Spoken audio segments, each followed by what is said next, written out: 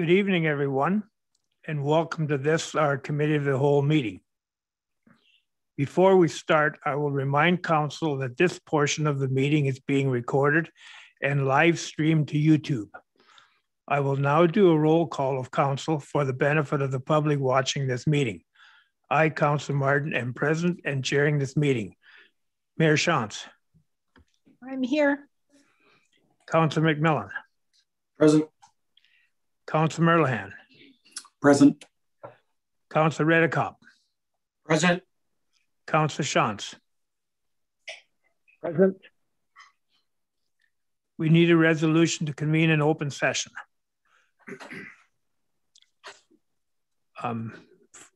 Councillor Redekop, seconded by Councillor Shantz. All those in favor? That's carried. Any disclosures of pecuniary interest?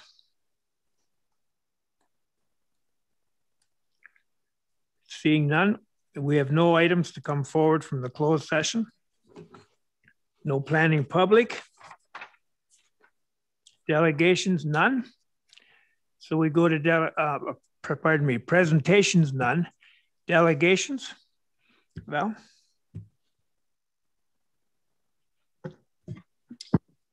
As most are aware, there are many delegations on the agenda this evening, and the agenda is, in my opinion anyways, beyond capacity. As clerk, I put the agenda together with what I received. And for this meeting, I received a lot of content, especially the delegations. Most of our delegations are registered to speak about the capital paving gravel pit application. Before we get into the reports and delegations, I need to know if members of council wish to make any adjustments to tonight's agenda. Chairperson Councillor Martin will lead council in that discussion. And once we all know, I will then outline guidelines for speakers. Thank you, Chair. Okay, for committee members, do we want to make any adjustments for order of the agenda? Mayor Shantz? Thank you, Chair Martin. We have had a lot of delegates registered. We had a lot of information shared with us.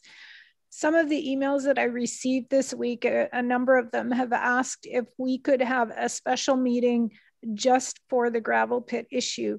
And I would move that we deal with the gravel pit issue with the capital paving application on a special meeting July 13th.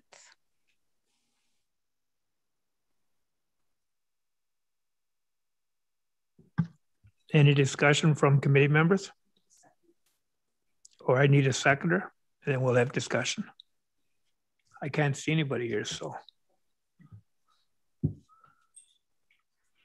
Somebody second that? Councillor Shantz, is there any discussion? Okay, then we have one other thing. Council must pass a motion to reduce delegation speaking time to 5 minutes.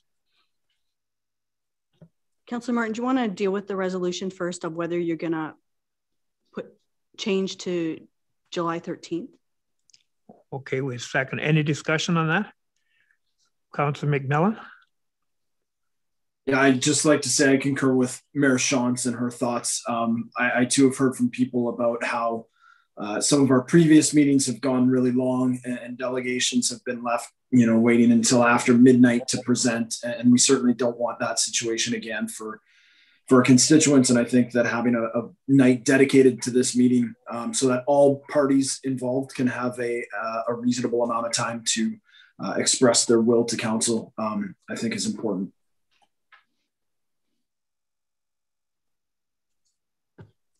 Anyone else? I'll call a question in. All in favor? Thank you. That's carried. So Councillor Martin, that means that any delegations scheduled tonight, I am to push to July 13th? That is correct. Mayor Shantz has something to say. Mayor Shantz? I would like to recommend that we, because of the number of delegations, that we limit delegations to 5 minutes each on this topic. Yeah, So I guess I'll make a motion that we limit delegations to 5 minutes each on this topic on the 13th, assuming that we're going to get a similar number of delegates that we have tonight. Somebody second that motion? Councilor McMillan? Any discussion? Councilor McMillan? Yeah, I'd just like to apologize to everybody who's come out and thank them for coming out tonight. We realize this is short notice, but feel like, like Clerk Hummel had said, that an overwhelming response and not something that we could foresee. So trying to make the best of a bad situation. So apologies if you cleared your schedule to be here tonight, but we really wanted to make sure everybody had enough time.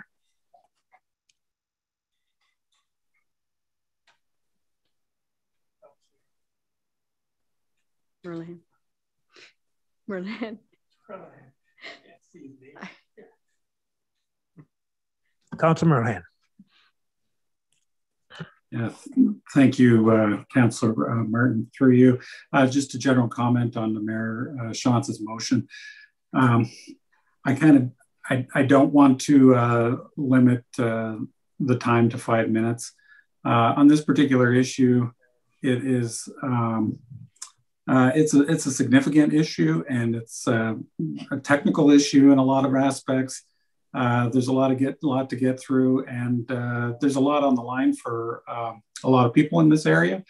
And I would encourage that any delegates that are coming forward are bringing us new information and different aspects, so that we aren't hearing the same information over and over for the evening. But I understand this is there's a lot of unknowns about people's properties, and I would like to extend the opportunity that we extend in other meetings the 10 minutes if needed.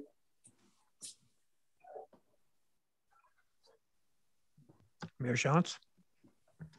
Thank you. And I do appreciate the passion and the concern around this issue. It's very personal, and it's been long and frustrating for many people. We've received a lot of information, and I've read everything that I've received. So, I think that people can summarize to 5 minutes, but should council decide to grant 10 minutes, I would suggest that we would need to start about 5 o'clock in order to be able to get through everyone and to have a decent amount of time to discuss it as a council. Councillor Schanz.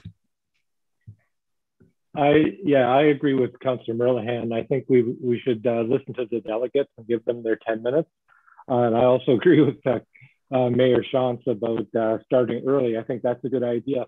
I will add to that, though. I wonder, since there is a group, seems like there is a spokes group for the area, the ratepayers, and so I wonder if they can collaborate together and maybe put something together that will allow less delegations, maybe, and get us the information a little bit better than everybody taking 10 minutes and having 25 delegates, if we can leave that up to them. But I agree. I think we want to give them the amount of time they need. Anyone else? It was moved and seconded for 5 minutes, so a friendly amendment and go to 10. Is that what we want? I think if the motion fails, we would go to 10 minutes. Okay. Then I'll call a question. 5 minutes. Those in favor? Well, that failed. How about going to 10 minutes? The procedural bylaw allows 10 minutes already. You don't need a motion to go to 10. Okay, good enough. So Mayor Schanz? I would like a direction, or do we need a motion to start at a different time, Clerk? I would pass a motion to do that. It would have been nice to include it in the July 13th motion, but since it's separate, I would prefer you do. Okay, I would make a motion. We start at 5 o'clock. We'll put that out there for discussion. Would somebody second that? Councilor Redekop, discussion? None, I'll call a question. All those in favor? That's carried. So Councillor Martin, I still have to give instruction to delegation. So this you've made it clear that anyone who was wishing to speak about the capital paving gravel pit application is not going to be speaking tonight. They can stay on the Zoom or they can leave the Zoom now. Everybody's on the agenda now. We can push to July 13th. People can contact Alex, the meeting facilitator, and I, and get added. And we'll see where that goes. In the meantime, for the other delegations, we have a few delegations for Hawkridge Homes. Are they at 5 minutes tonight or 10? Right now they're 10. Okay, thank you. Mr. Chair. Councilor McMillan. Yeah, thank you, Chair. Through just a question of clarity, Clerk Humley, you said the delegations won't be speaking tonight. There actually won't be anything from that agenda item discussed tonight, correct? So it's not just the delegations, it's that entire agenda item that's going to July 13th, and we'll have a specially designated meeting just for that agenda item. Correct, yes. That's my understanding. Thank you. Okay, so we move along to report DS28, Sawmill Development Corporation. Jeremy Vink, the manager of planning, will provide council with an overview of the report. Thank you, Mr. Chair, members of council. This is Sawmill Development Corporation, which council is aware that last year we did the zoning for these lands. It's a subdivision with 6 residential lots and 1 industrial commercial block, located on Snyder's Flats Road in Bloomingdale. So they went through the zone change with council. They have went through committee adjustment with the consent applications. And as part of the consent applications, they're required to complete the development agreements, which are to speak to the road construction as well as lot and block agreements. So the first agreement is the subdivision agreement. Within that agreement, we are talking, they're going to urbanize about a 410 meter section of road from Sawmill Road westerly to the edge of the development, which is the driveway to the farm, is about 410 meters. So we'll see pavement, some curb and gutter on the sides, along with some stormwater servicing put in place. So that'll all be structured into the agreement. There's a cost sharing agreement for the road construction works. So there's a portion that is covered by the township of those costs. So that's 62.2% of the township cost, and the remainder is 37.8 is the subdivider's cost for the proposed constructions. The subdivider will be paying for all the elements that are tied to their subdivision portion, which is the servicing tied to their section, as well as some street trees. Subdivider will also be the proponent doing the construction work. However, the township will be overseeing the construction. As part of this road reconstruction work that will be taking place, we'll also be looking at and included dealing with the storm sewer system that will take storm water from the township parking lot and bringing it down through the subdivision to the Grand River Conservation lands, which was to the Grand River. So there is costing and addressed to that, as well as the resurfacing of the parking lot there with asphalt. So all this is structured into the subdividers agreement and put into place there, so that this will all be addressed properly and comprehensively. Infrastructure services staff have reviewed this agreement as well. Our township solicitor just finished reviewing it yesterday, so everything is ready to go that way. There is also a lot and block agreement. This is specific to those development of each individual lot and block on the subdivision. So there will be some components about building design and some warning clauses, as well as maintaining grading and drainage that match the overall plan. The lot and block agreement is never released. It stays on title forever. The subdividers agreement will eventually obviously be released once the construction is completed and the necessary maintenance periods are complete. So just in terms of some of the financial implications there is a section of the report. It just speaks to how that cost is split out a little bit. So a portion of the cost that township is incurring is coming from development charges, and then a portion as it relates to the park will be coming from the infrastructure reserve. And there is an upset budget limit approved already by council, so we'll be working in that. As noted, infrastructure staff have already reviewed this agreement and are all okay with everything. So you have in front of you the recommendation that we be able to move forward and approve and finalize the subdividers agreement and the lot and block agreements. Any questions from council? Councillor Shantz? Thank you, through you, Councillor Martin, to Jeremy. Just a question on the sidewalks. Maybe you can bring me back up to speed. There's curb and gutter and sidewalks on both sides of the road. On the side where the community center is on, does that go all the way to the 410 meters, or does it just go to the edge of the community center parking lot? Yes, through you, Chair Martin, to Councillor Shantz. So yeah, the sidewalk is mostly will go right to the edge of the current subdivision agreement. That's the 410 meters on the south side. On the north side, we're just dealing with the parklands basically. So they'll be crossing over only and dealing with the lands in front of the park. So there's no need to extend it all the way down.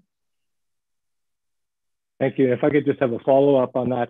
And we talked about the pavement going to the driveway of the farm. And I would like to see the pavement go past the driveway of the farm, so that it cleans up the area in front of the farm. I'm actually going to suggest that we pave all the way down past the church parking lot, but that's not part of this agreement. But I'd like to at least see it go past the farm lane so that they don't have to put up with the dust for 10 meters or whatever it's going to be short. Mayor Shantz? Sorry, looking for the wrong button. I agree with Councillor Shantz. I think we should, and I understand it's not part of this contract, but I think we should just clean it up and pave it to the end of the church lot.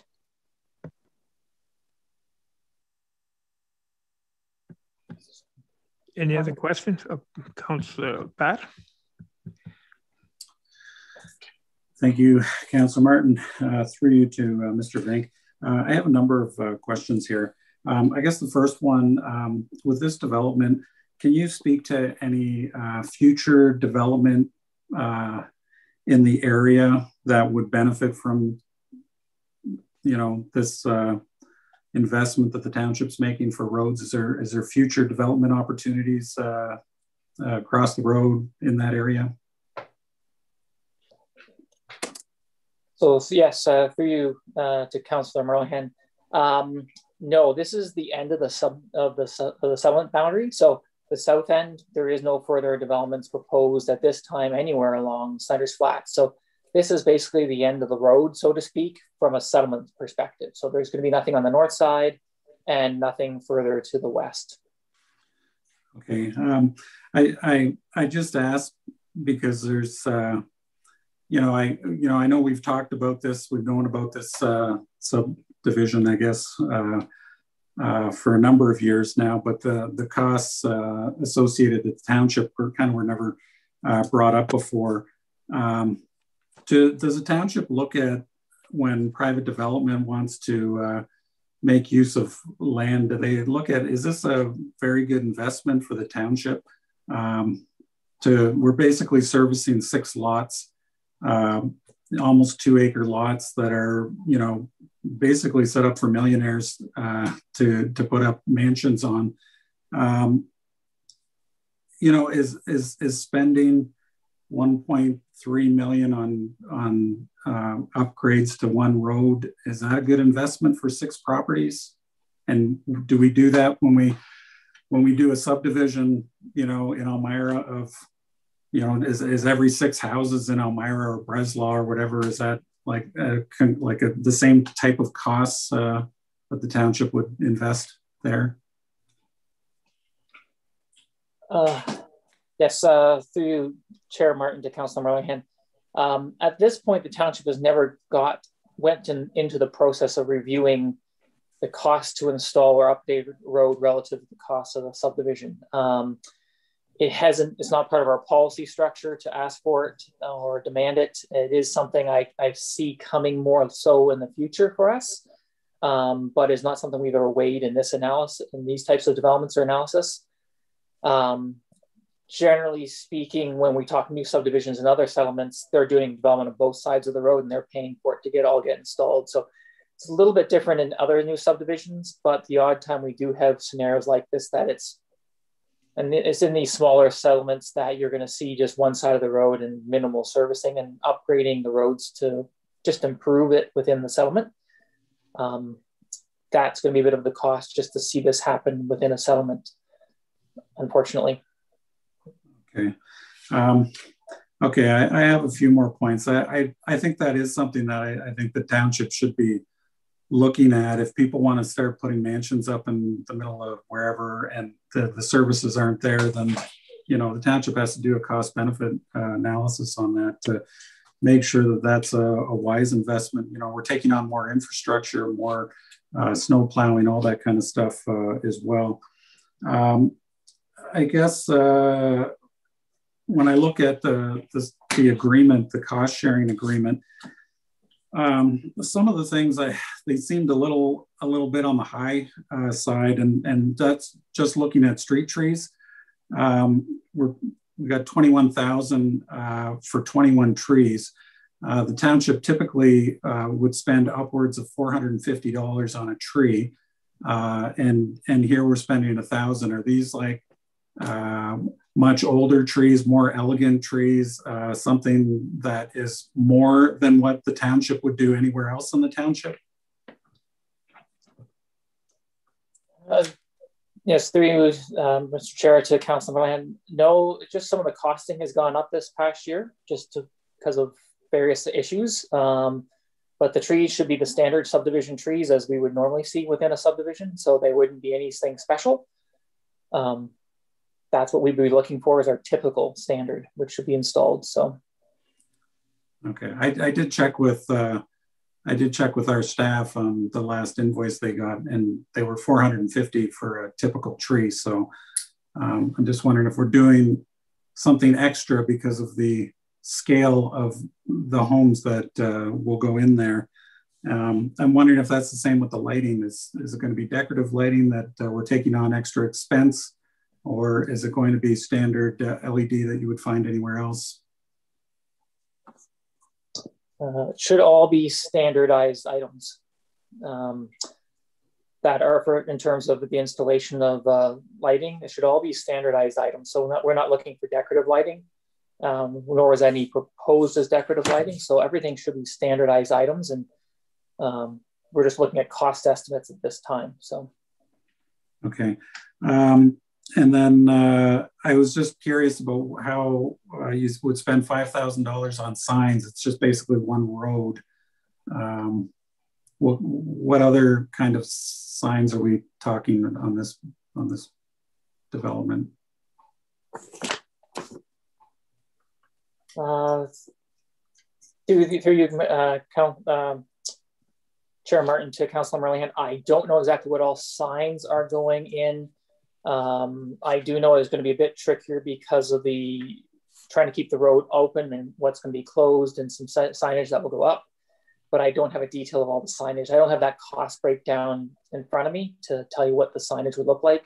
Maybe the consultant's engineer can respond to that, who is online. So the consultant, Megan Garrity from GSP, is available, as well as their engineering consultant, who might be able to give a little more detail where that cost number came from. Yeah, okay, I'm just curious. And then the last thing I have, as far as there was some property waivers on there, I was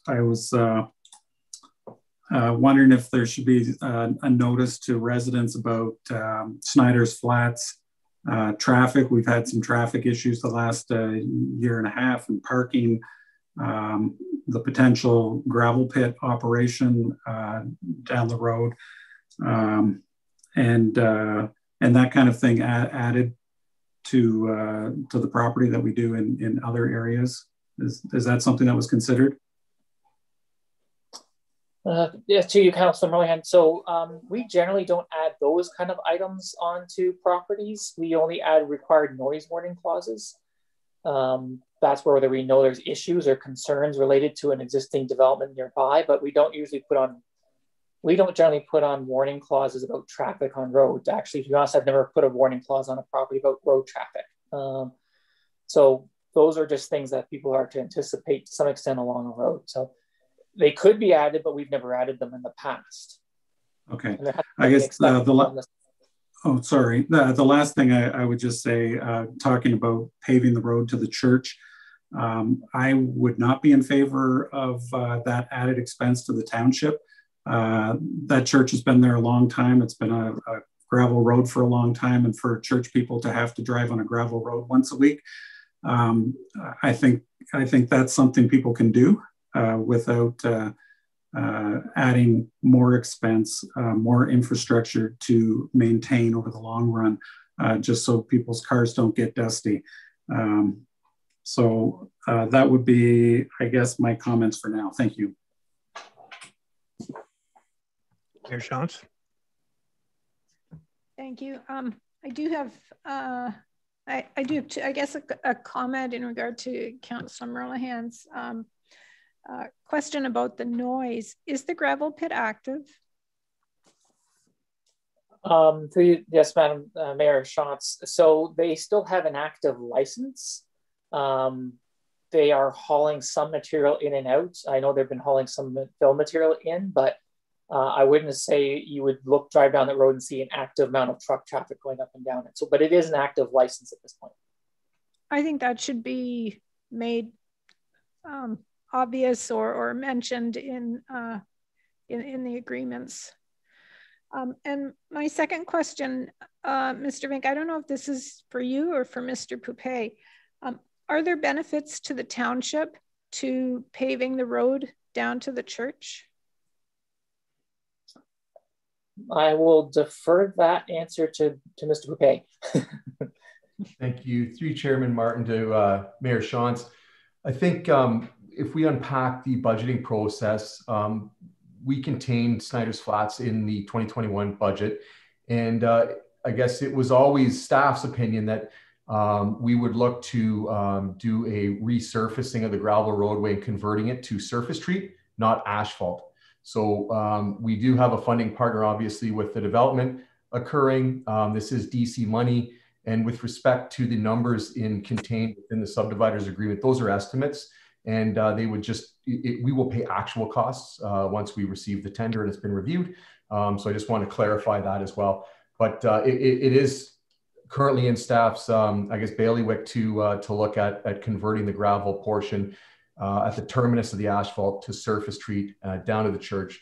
We could come back to council during our surface treat program or even at the 2022 budget deliberations and do that. There is a cost benefit to converting gravel roads, as we well know. The use that it does see, certainly under the pandemic, has been much more than in past years. We do apply calcium multiple times. We do resurface that road multiple times. So I think that there would be a cost benefit to doing hard surfacing and then looking at a termination, an appropriate termination at some point after the church.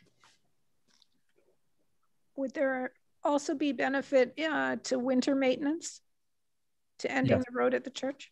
Yes. Okay, thank you. Okay, one minor correction from what I heard. There will not be any more snow plowing in that road because we already maintain that to the church year round. Am I correct, Jared? That is correct. We do plow to the church, and it's just that I guess we would be applying product to a hard surface roadway versus having a grader attend the roadway. So this would be on a typical route, and we do treat obviously gravels differently, as you well know. Okay. We also have Megan with us from the JSP group, and she's here available to answer any questions from council. Does anybody have any questions for her? Welcome, Megan.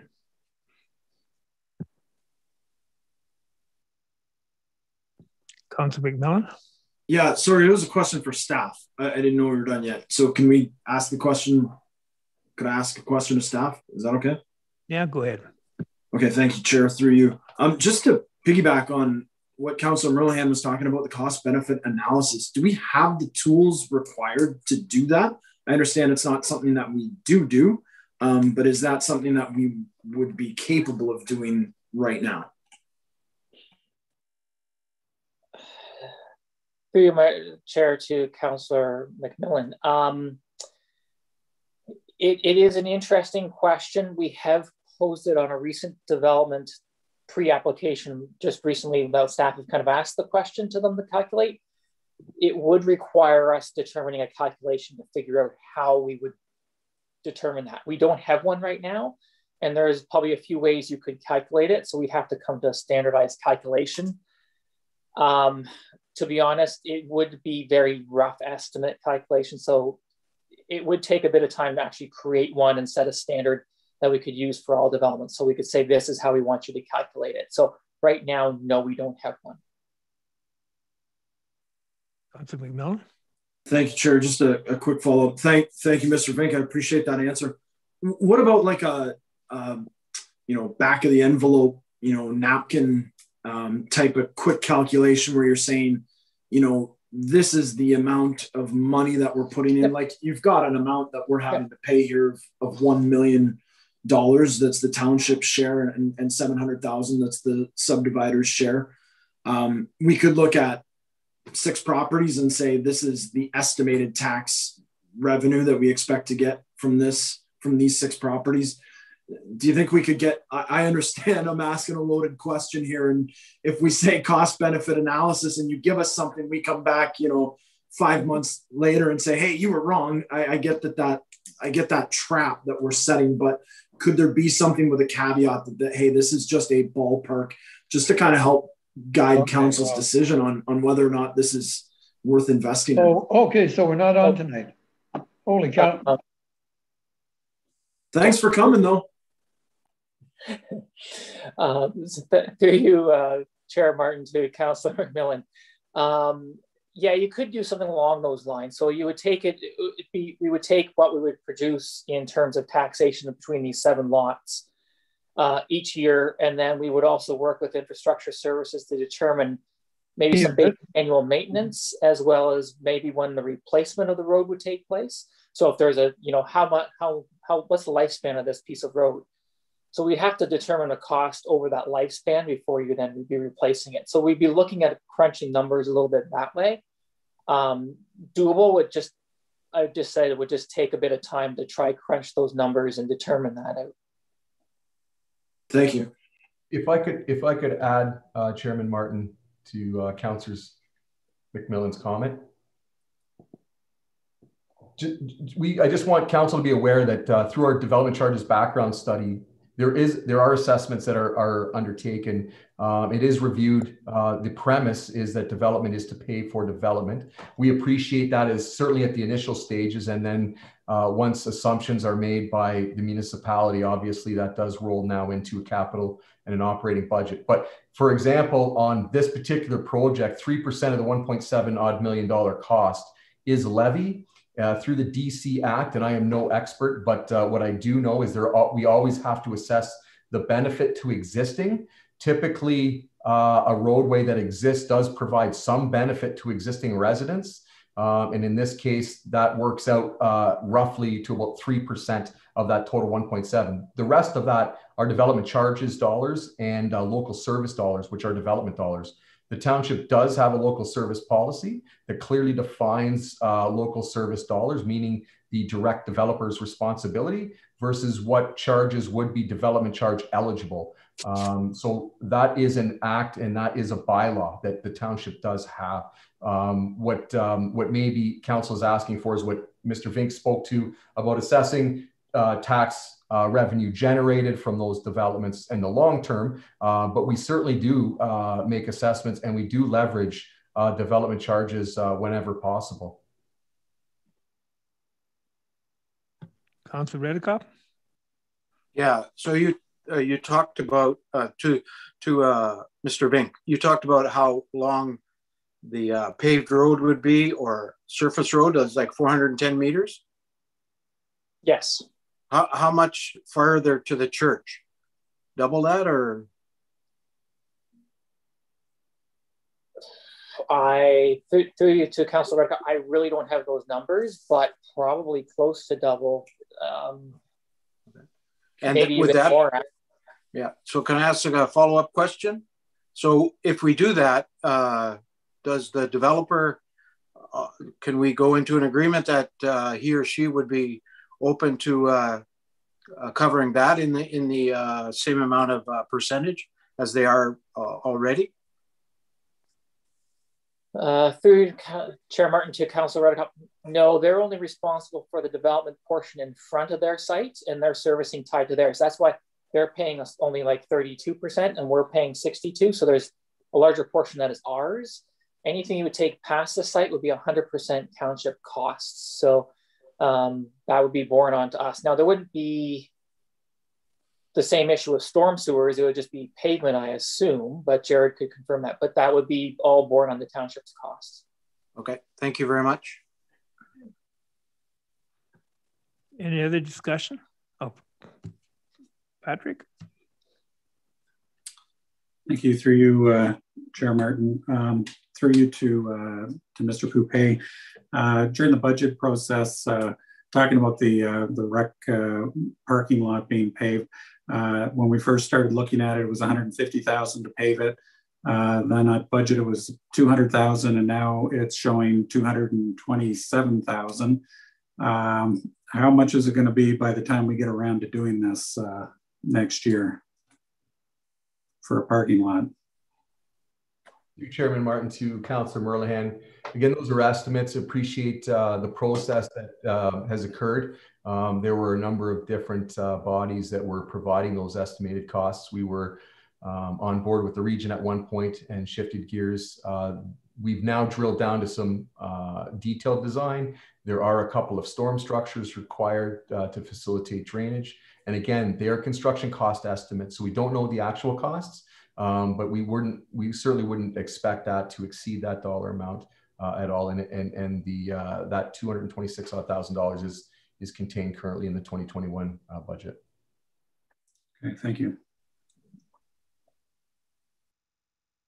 Councilor McMillan. Thank you, Chair. Through you. So back to this $1 million, you talk about development charges. How much of this $1 million that we're going to put in is covered by the development charges? Through you, Chairman Martin, 97%. I don't know what that number works up to right offhand. That's good enough. I'm fine with that. That's fine. Thank you. I got a calculator here. I can make it. Councilor Shantz.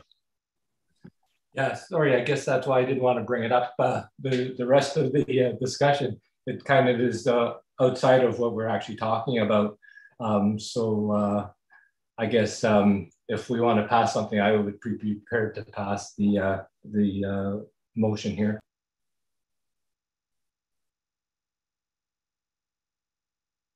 Somebody second it? Mayor Shantz, any further discussion? I'll call the question. All those in favor?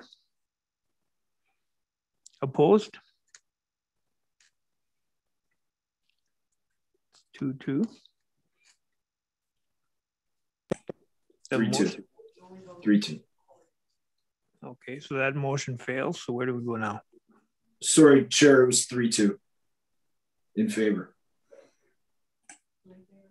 I'm in favor. Oh, okay. So Fred voted in favor? Okay, so it passed. I can only see but that much of his head. Okay, very good.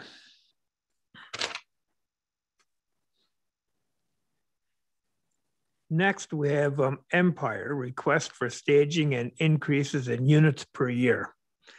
Jeremy.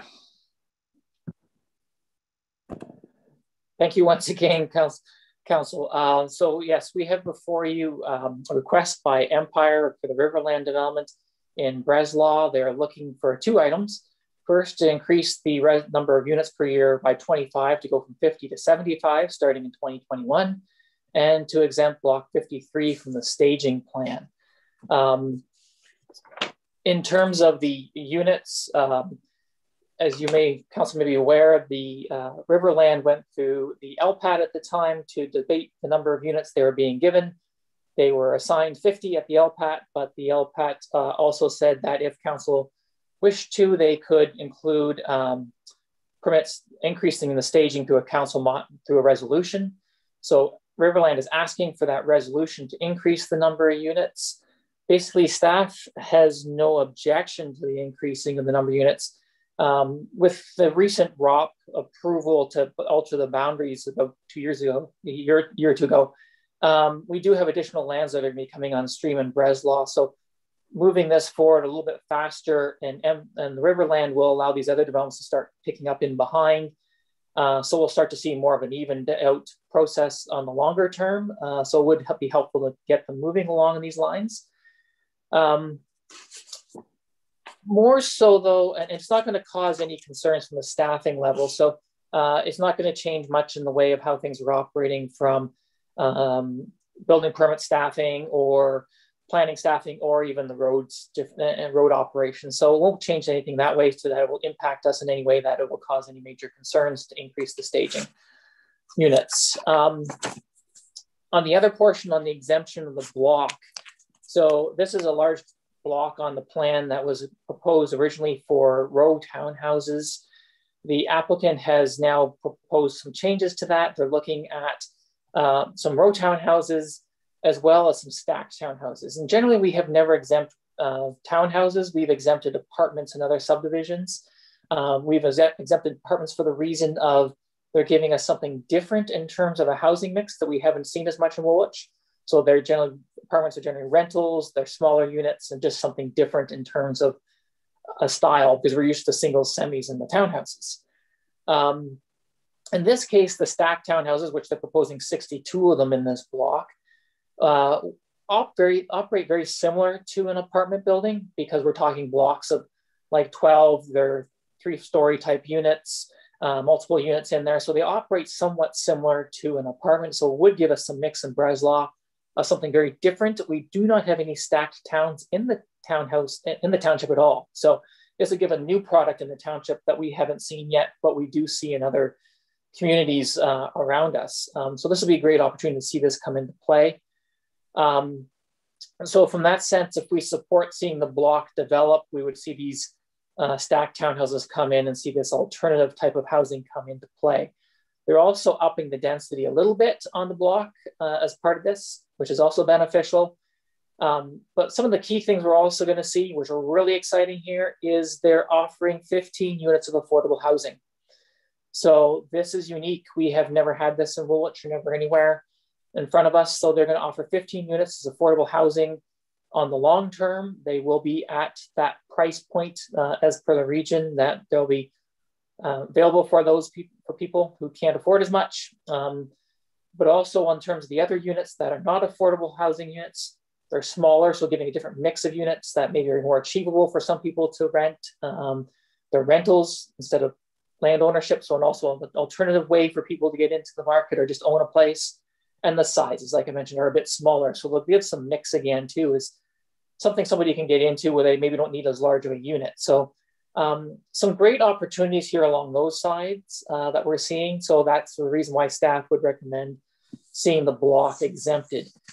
As per the recommendation in front of you, staff is recommending this subject to that they go through the zoning to address the stacked towns, because we don't have zoning to address that at this point.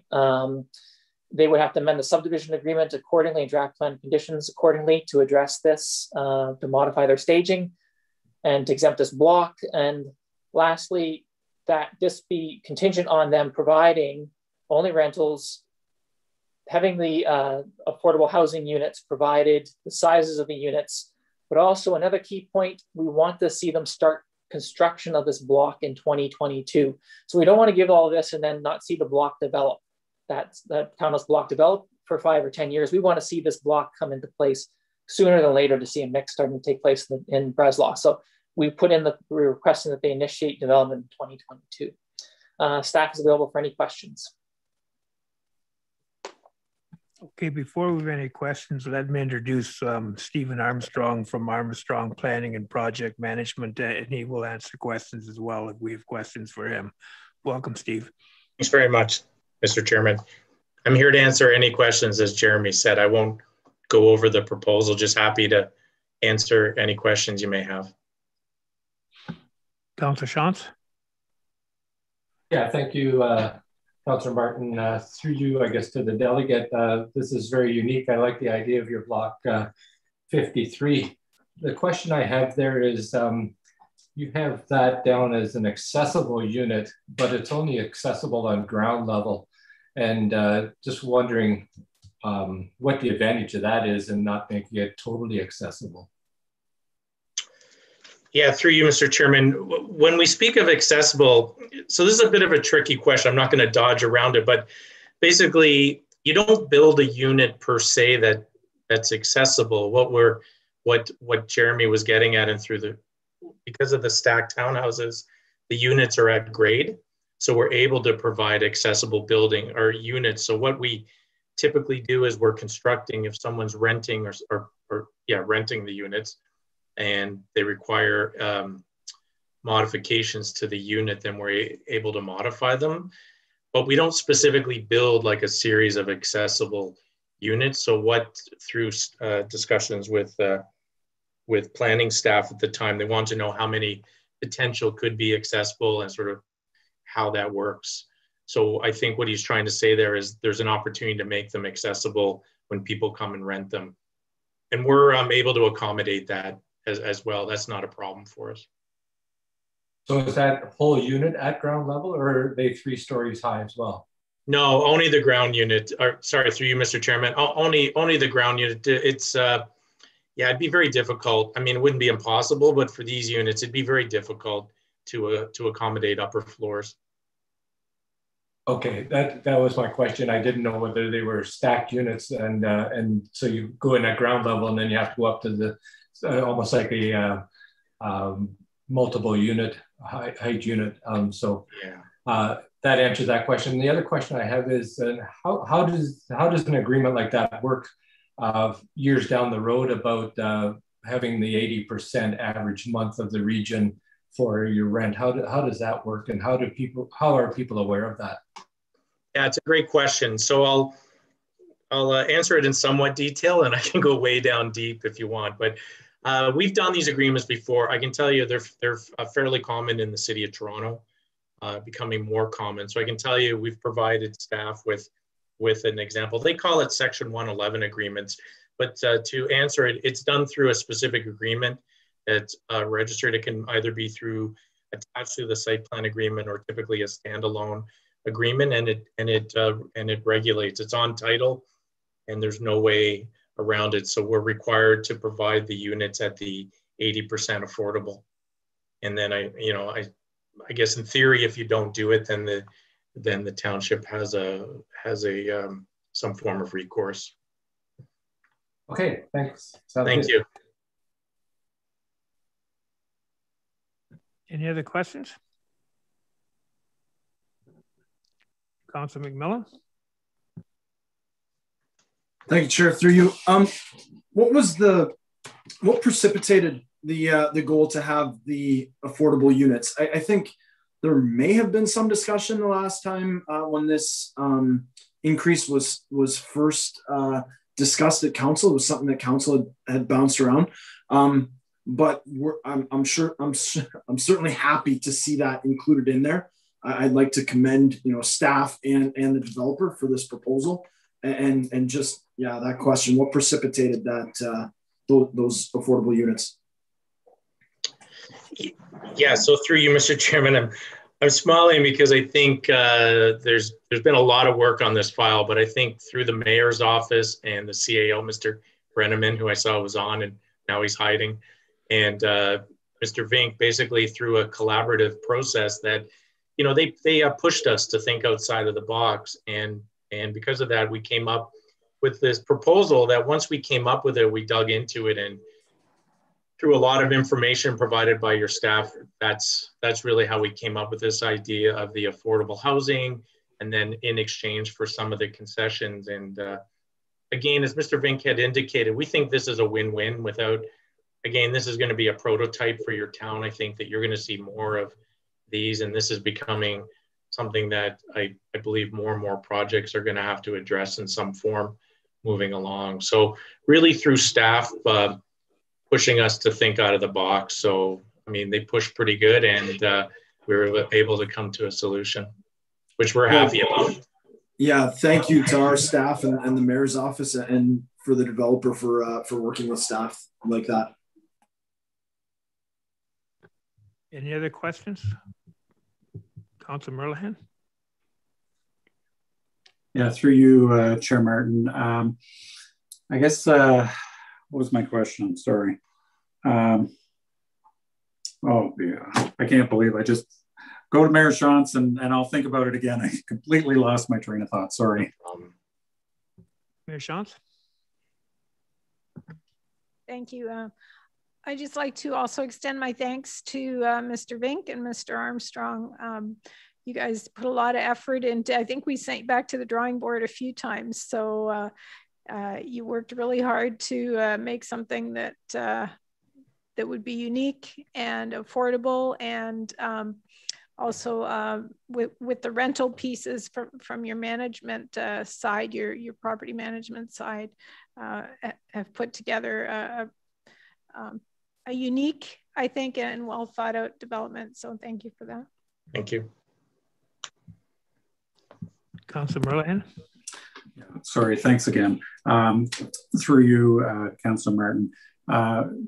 Mr. Armstrong there, oh, sorry, is it? Yes, Mr. Armstrong, Mr. Armstrong. Mentioned that this being a template for the future, and I was wondering if maybe Mr. Vink could talk about what would need to happen for us as a council to see that.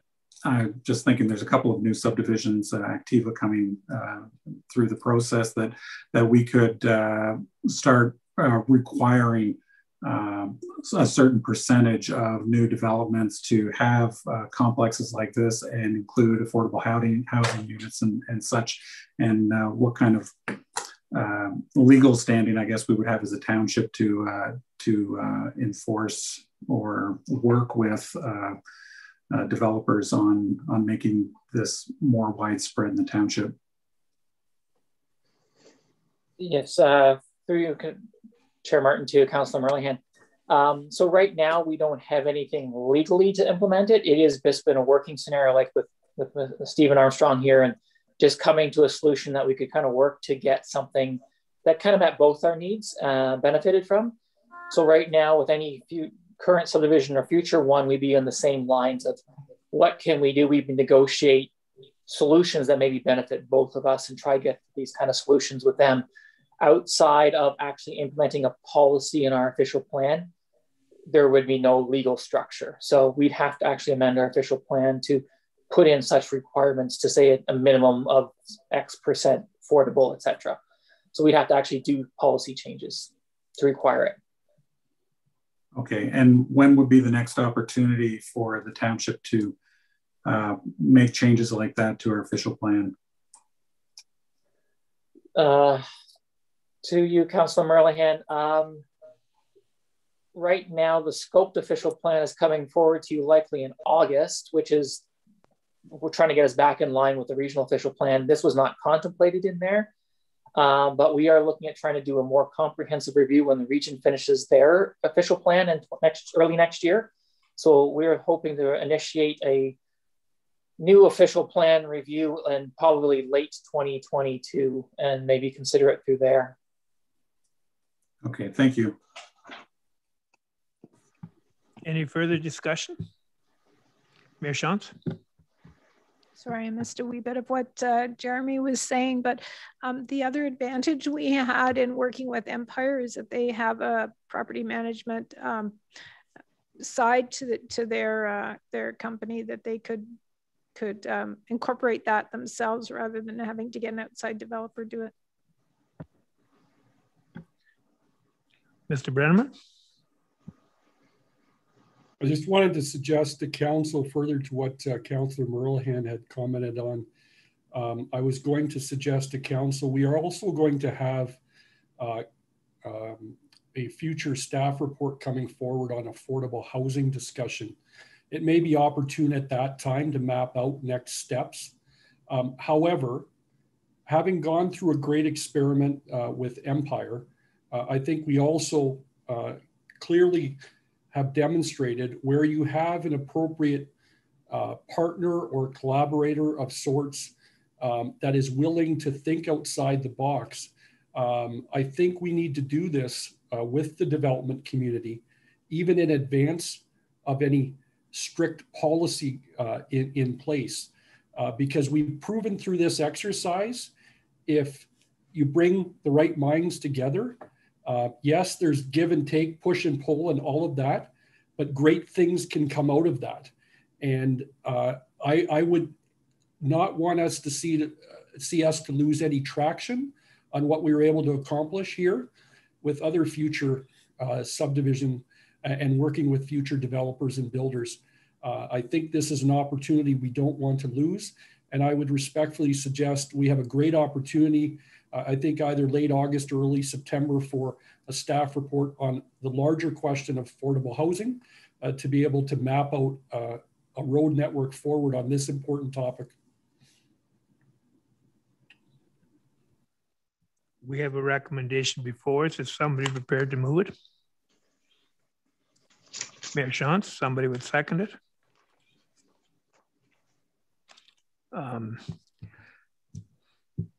Councillor Shantz, any further discussion? Then I'll call a question. All those in favor? There, that's carried. Great. Now we'll get to work. Thanks, everybody.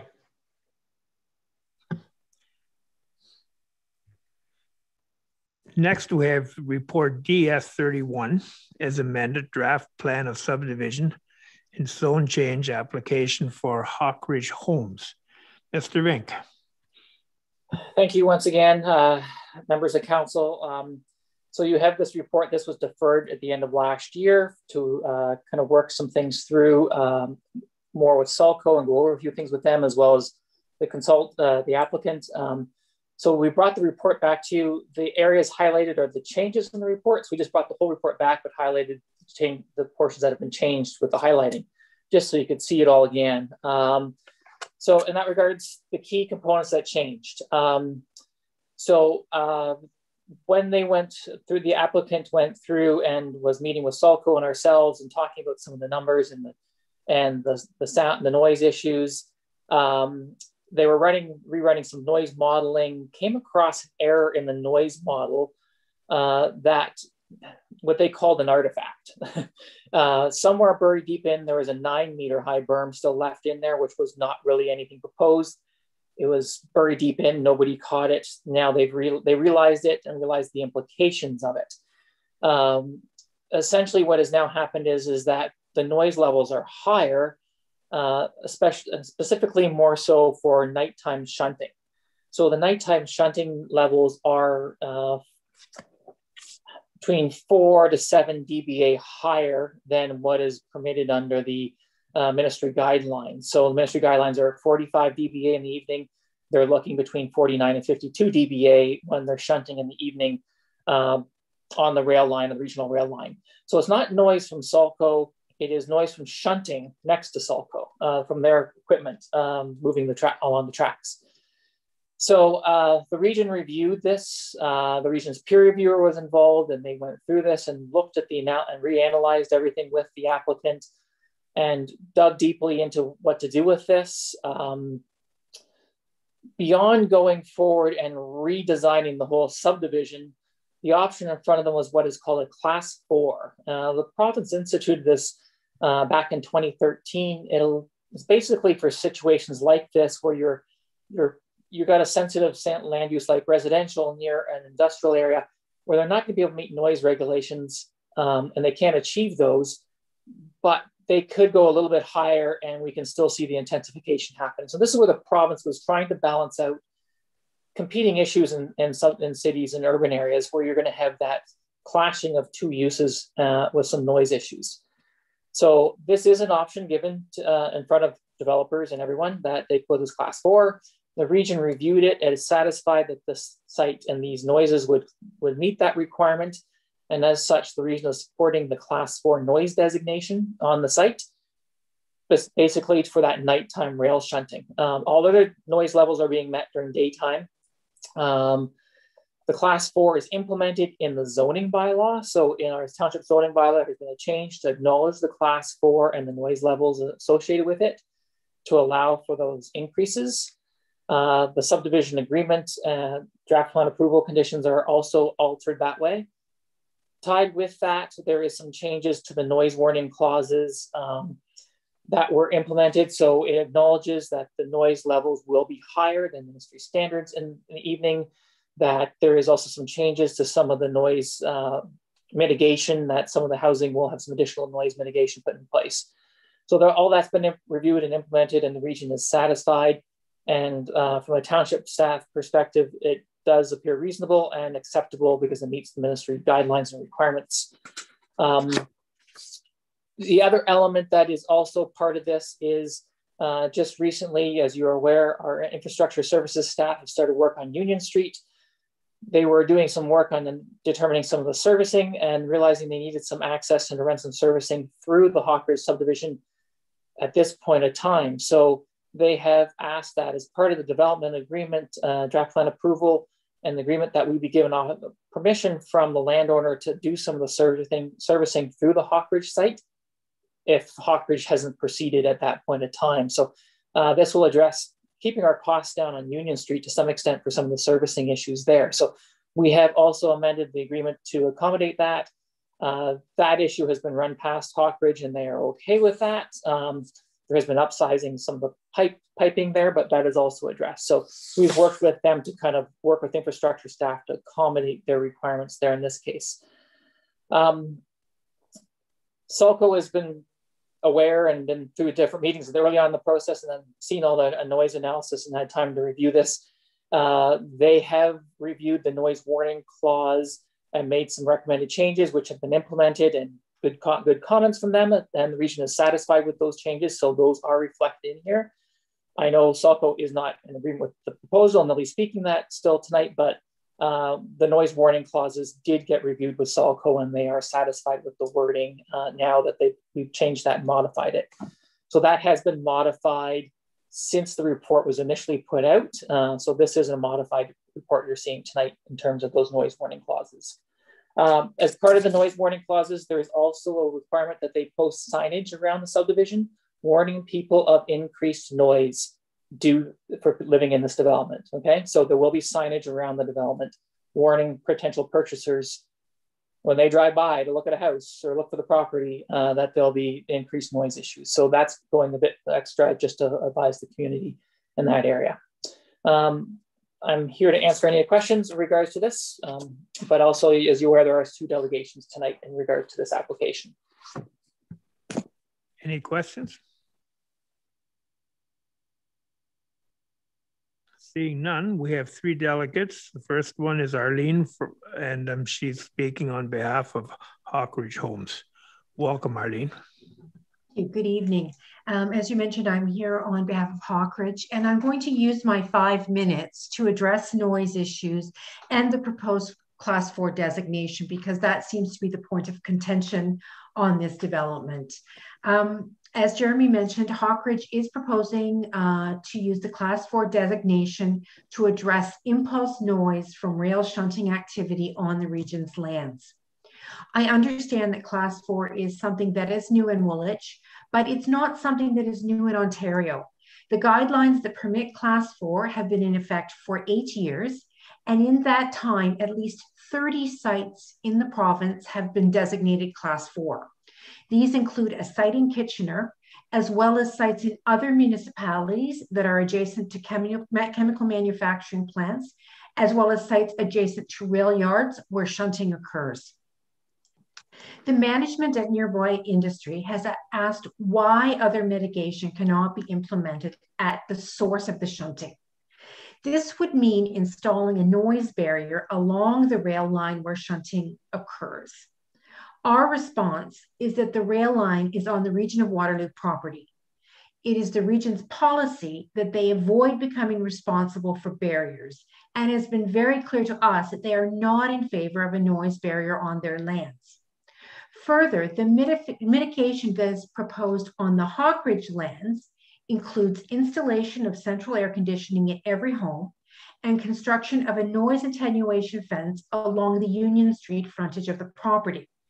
This proposed mitigation will benefit the owners in the Hawkridge development and will avoid construction of a noise barrier on regional lands that the region doesn't really want to be responsible for maintaining.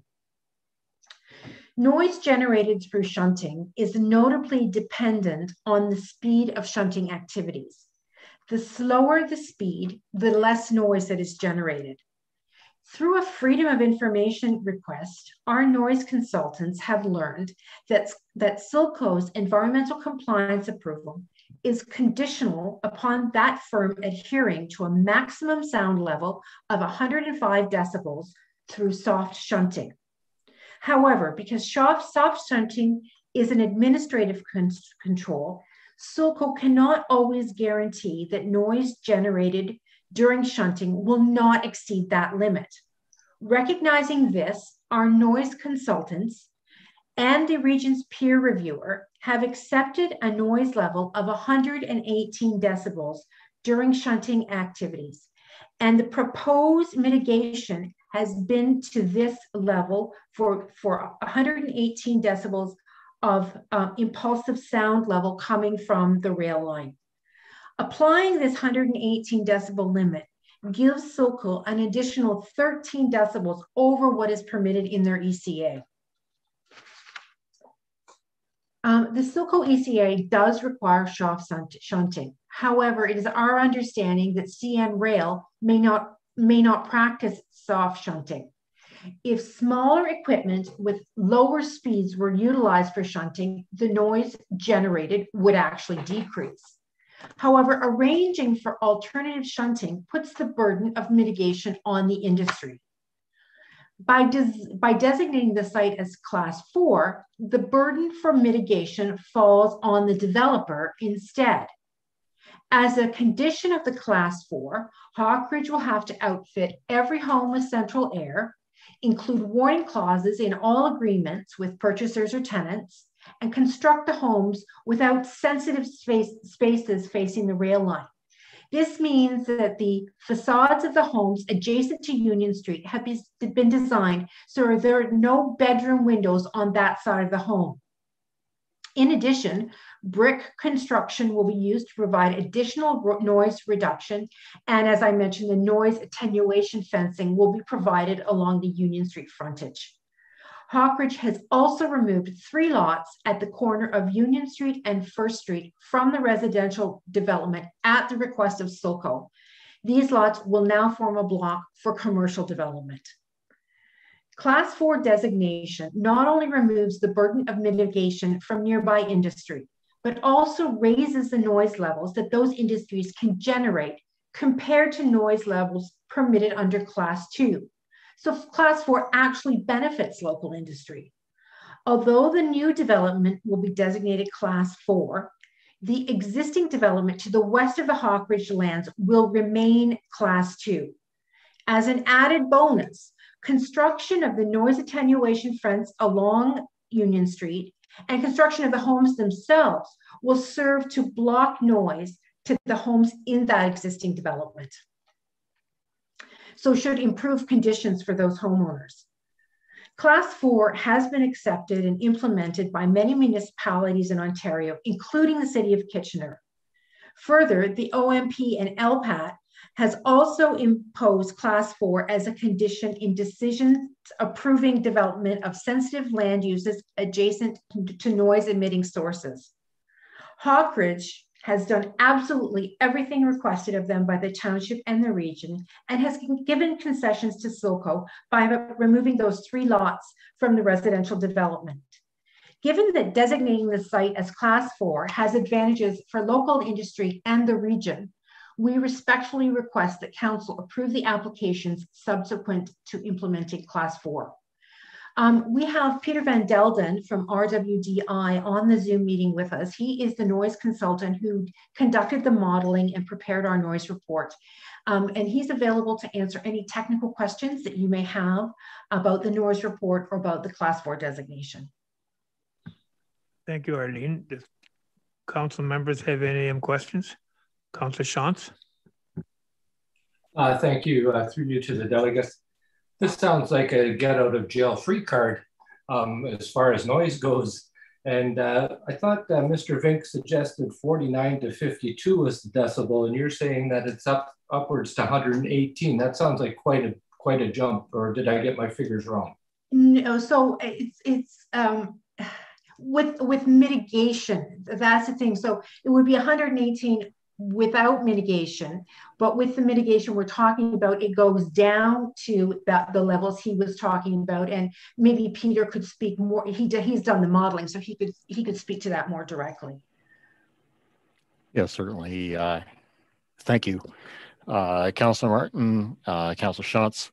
The question of 118 decibels is a source characteristic. That's not the sound level at the residence. So that would, you have to take distance reductions into account, reductions from going over land and through the air and everything like that. And that's how you get to values in the 50 to 55 range. Okay, if I could just do a follow-up then. So that's fine if it's for 5 minutes in an evening, but what happens if it goes on for hours? Is that acceptable, or is there anything that can be done about that? Yeah, the question of impulse noise from shunting is actually a question of how many impulses. That's the way the ministry also evaluates it.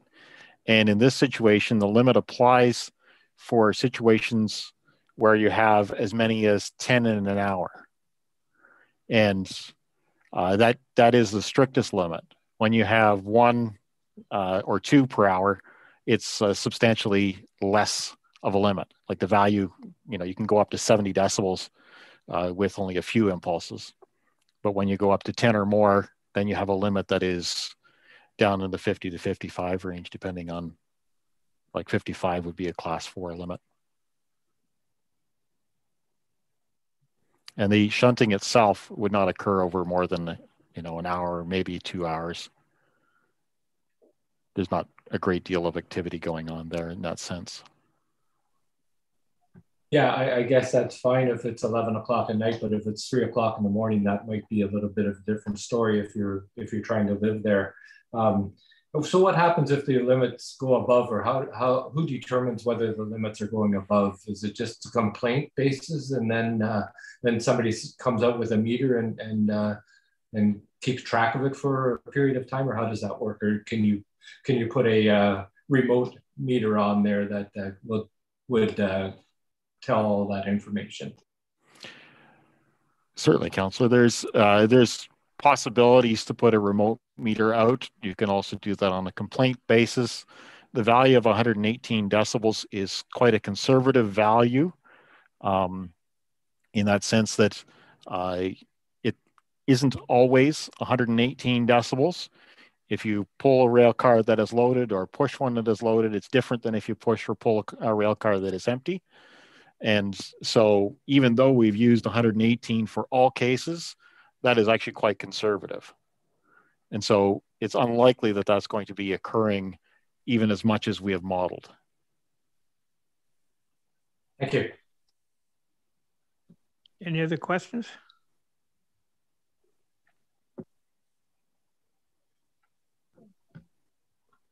Councilor Merlehan. Thank you. Through you, Chair Martin, to Mr. Van Delden. Holy cow, it's really small to read that. I wonder if you can, I'm from Ms. Beaumont's presentation, she talked about accepting, the region accepting certain modeling of sound. And it sounds to me that it's not really realistic. Maybe there's a a bit of a discrepancy between what Mr. Koenig from Sulco will say about the noise level. But it sounds like if you're using modeling, that's not real life sound. And I think maybe Councillor Shantz was trying to get at that as well. And I can just say from living in Elmira, I live on 2nd Street, which is, I don't know, a little ways away. But the train noise at St. Jacobs, when it goes through and it does its horn, if I have my windows open in the summer, I wake up at 3 o'clock in the morning when it comes there, and I'm like way far away from that. So, the modeling, I got to say, I'm not super confident in that actually translating to reality. I mean, you found a error in your first modeling that, you put up a 30-foot fence into the model and to bring the sound down. Accidents happen all the time, but I don't know how, it got through you accident, it got to the township, it got to the region several times. I mean, this application is probably a good 15 years old now. How does it go through all these people and nobody finds the error that a 30-foot fence was modeled? How do we have confidence as counselors that the numbers that you're saying are what people could expect is actually what people can expect? I don't have confidence in what we're seeing here. And the fact that it's gone through, both levels of government, it really makes me, have to question, like, who's looking out for the people that are going to be moving into this place. I'm glad the error was caught. Unfortunately, I feel like we're just keep lowering the bar to make sound levels acceptable in a paperwork scenario, but we got to talk about real life. I mean, we are pretty close to things. I understand that other parts of Ontario have these kinds of developments and classes, but do we just keep lowering the bar on what we'll accept? Like, what is good planning? I have so many questions over this development because how things goes this far. And maybe this is a question for the planner, or I'm just like speaking out loud, but maybe there's something you could tell me that would give me some confidence in the numbers that you're presenting to us that you are saying are realistic and what residents could expect.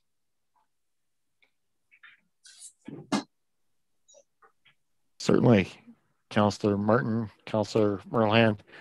The intent of a class 4 to begin with is a way that the Ministry of the Environment allows industrial noise sources to be mitigated at a point of reception.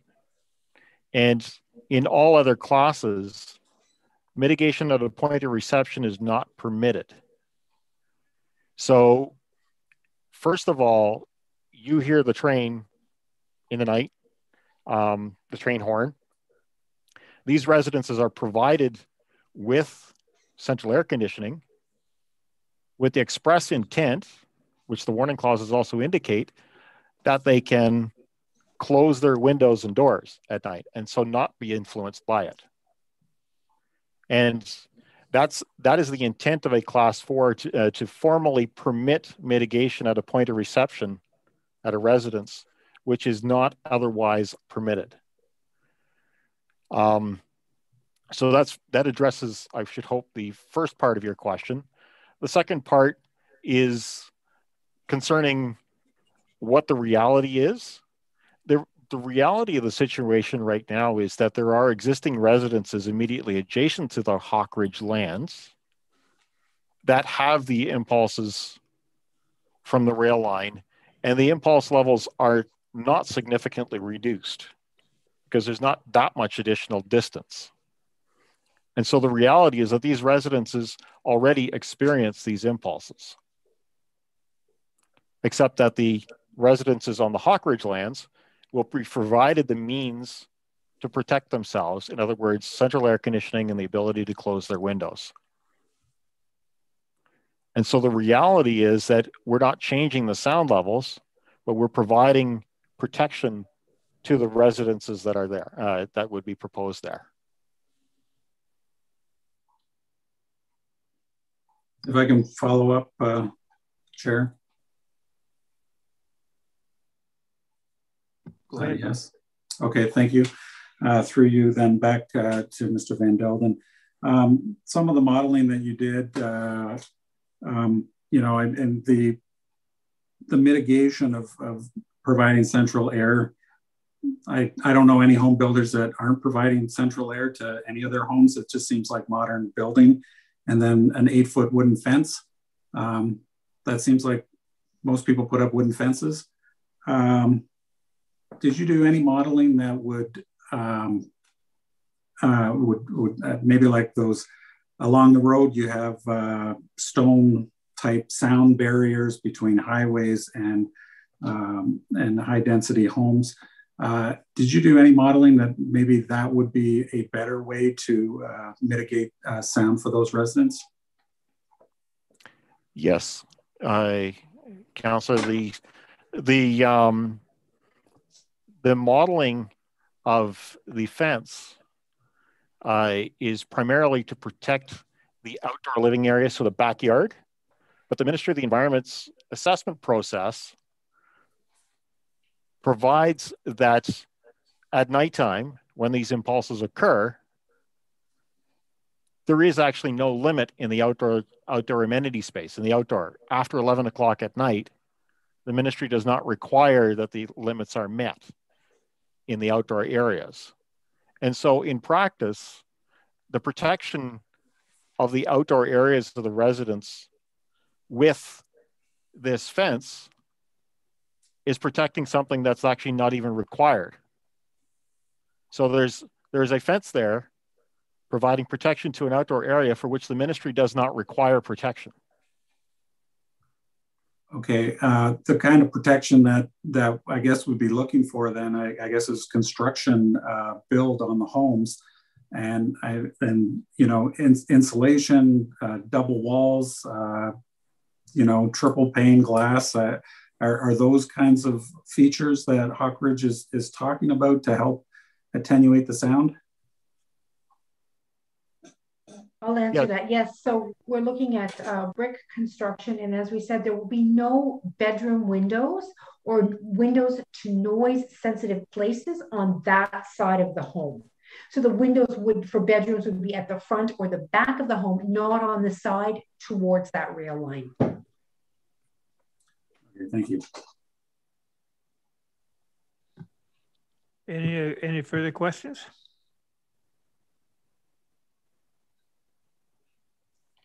We have a recommendation before us. Oh no, pardon me. Yeah, I'm ahead of things here. We've got more delegates. Ron from Salco Chemicals. Thank you. So I'm going to change a little bit what I've got to say, because some of this I don't want to rehash. It's been a great discussion, but as you know, this is probably my 4th or 5th time here in front of council and the committee of the whole. I'm certainly from CCC, or representing CCC Sulfur Products, or Salco Chemicals. We are located, as I said in the past, 102 meters away from the Hawkridge development. Again, at this stage, you're already aware of the issues related to the current or the previous designs of the 9-meter high fence that was accidentally left in the modeling. You know what, I really give ourselves full credit for continuing to push this on everyone, as this issue was presented in November and really goes back to the previous years in the presentation back to 2016. When I believe as well, it was originally recommended that a class 4 was to be recommended anyways at the time. We're certainly happy that the error was uncovered. What we're not so happy about is really the refusal to deal with the noise issues, that only the resolution to the issue is to inform the residents that there'll be higher noise levels. We understand notifying them is certainly a good thing to do, but do we really think that's an acceptable level of due diligence, just to notify the people in advance that you'll be experiencing shunting noise at night while you're sleeping? So the noise we're talking about is not 11 o'clock, it's between 1 o'clock and 3 a.m. in the morning. That would certainly cause me some grief. Now, I did ask the MECP regarding the noise designation to a class 4 and just asked if that's a suitable means of mitigation. And the answer is no. That's not a means of mitigation. It's a means to make incompatible land uses be compatible. So what are some acceptable means of communications? Well, you could decrease the height of the homes. You could increase the height of the fence slightly so that the fence is actually higher than the home. And yes, I fully understand that that would involve a remodeling of the subdivision. I also understand that yes, increasing the height of the existing or the existing fence where they're planning to put it with the existing design of the homes is not going to be of any benefit. That I'll agree with. The other thing that we can look at, I never did see anything on this, but what if we didn't allow College and Bowman streets to come out onto Union? What if there was a full noise barrier right along Union? And obviously, the other mitigation, of course, is not to allow it at all, allowing the one house that's already permitted on the property. And certainly it's a lot easier for industry to deal with one house, one design, one owner. So on the region side of things, the region has come back with reasons for not attenuating. And I think that was brought up by Hawkridge, but for not attenuating at the source of the noise being the rail line. But the reasoning for not doing that was the cost. The cost was large due to the long and high wall, which would be required. And then on top of that, it was the long-term maintenance costs associated with it. Well, unfortunately, as industry, when we have issues like this, the MECP doesn't allow cost to be a factor. We have to solve the problem. It can't be a cost issue. Now I pose the question, so if industry, if we were looking to bring in nighttime rail shunting and the subdivision was there, do we really think if we were to come to council and ask, could you allow class 4 noise designation for an existing subdivision, that we're going to allow more noise from our property? I don't think the answer is yes. So it really comes down to, it's creating a double standard depending who submitting the application.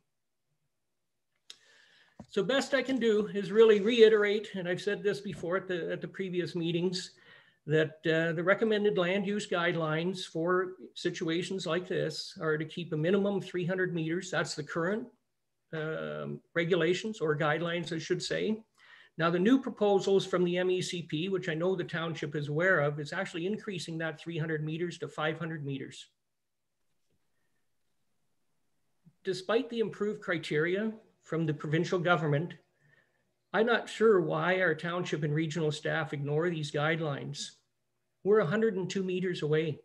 That's a far cry from the 500 that's being proposed now. We have spent a lot of work personally with the provincial government in trying to move these things as part of our association, and we really should be abiding by some of these things. I'm happy that the noise clause has been updated, the signage has been updated. That's all good feedback. We appreciate that. Where we are going with this is we really have to look at a noise complaint procedure, because if a noise complaint, if this actually does go through, there will be noise complaints. We know that.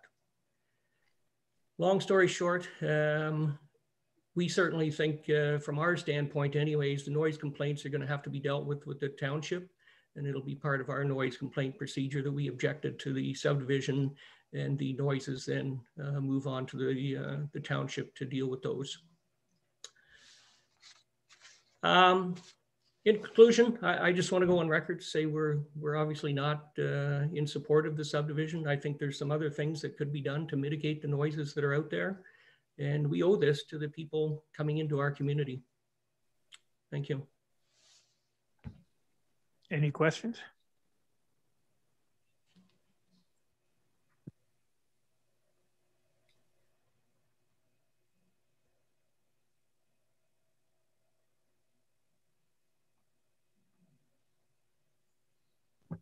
Is Brian with us? Yes, I am, Chair. Okay, the floor is yours. Thank you. Through you, Chairman Martin. I want to first thank the mayor and the councillors for the chance to speak to you all this evening. My name is Brian Ertl, and I'm speaking on behalf of my mother, Betty Ertl. She lives at 23 Bauman Street, which is adjacent to the Hawk Ridge property. And I'm speaking tonight to address some concerns I have regarding the old barn that's on the Hawk Ridge Homes property. And in the last few months, activity at that barn has been increasing. And my concerns about the barn itself is really in regards to safety. Safety of my mother who lives next door to the property and some of the neighbors, safety of the police, the bylaw officers, the fire and paramedics and works department personnel who have recently visited the property in the last week and a half. And even the people even the people occupying the barn and trespassing really on that property and occupying that barn. I have concerns for their safety too. The trespass situation on the property has occurred over the last few years. And starting with the old Taylor house that was there and now with the barn. The situation, in my opinion, is getting worse and my concerns are growing. The Taylor house was finally demolished a few years ago after a fire occurred there, putting the safety of local volunteer firefighters at risk, wondering if there might be people in that house when they went to respond to that call. Now the safety in that house is now gone and demolished. After an incident kind of forced that to happen, unfortunately. So now the safety issue is the old barn. And I reached out to Councillor Merlehan on May the 17th about my concerns. And I really thank Councillor Merlehan for a very prompt and detailed reply to my questions that I had on behalf of my mother. And greatly appreciate that. I've been in touch with Councillor Merlehan again recently in the last few days. He's always prompt to respond to my questions and very professional. In a nutshell, that first email that I sent off, Councillor Merlehan got back to me, informed me that a demolition permit was issued to Hawk Ridge Homes on May the 17th, the day that I more or less reached out to him to talk about it. So they've had a demolition permit in their hands for approximately 4 weeks.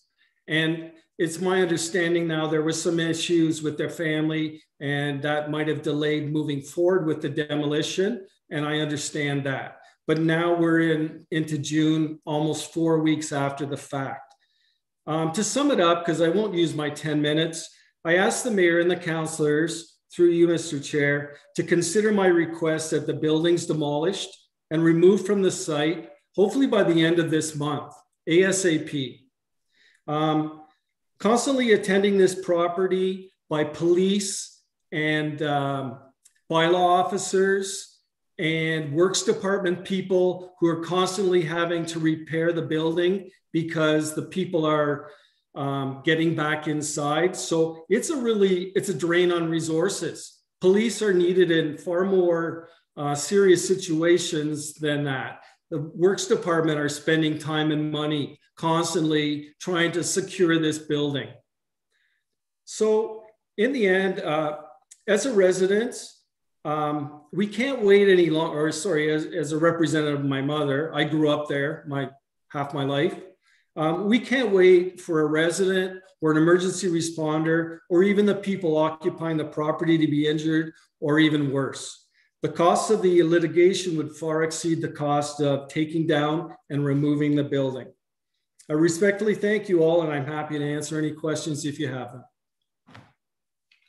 Any questions?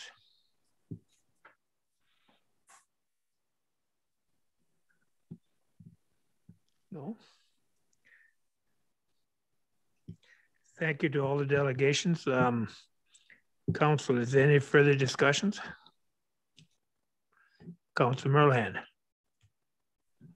Yeah, thank you. Through you to, I wonder if there's still a representative from Hawkridge that could speak to Mr. Ertl's complaint about the barn and the demolition and the expectation of when that will be removed. I'm still here. Thank you. And thank you, Mr. Ertl. This is the first I've heard anything about this barn.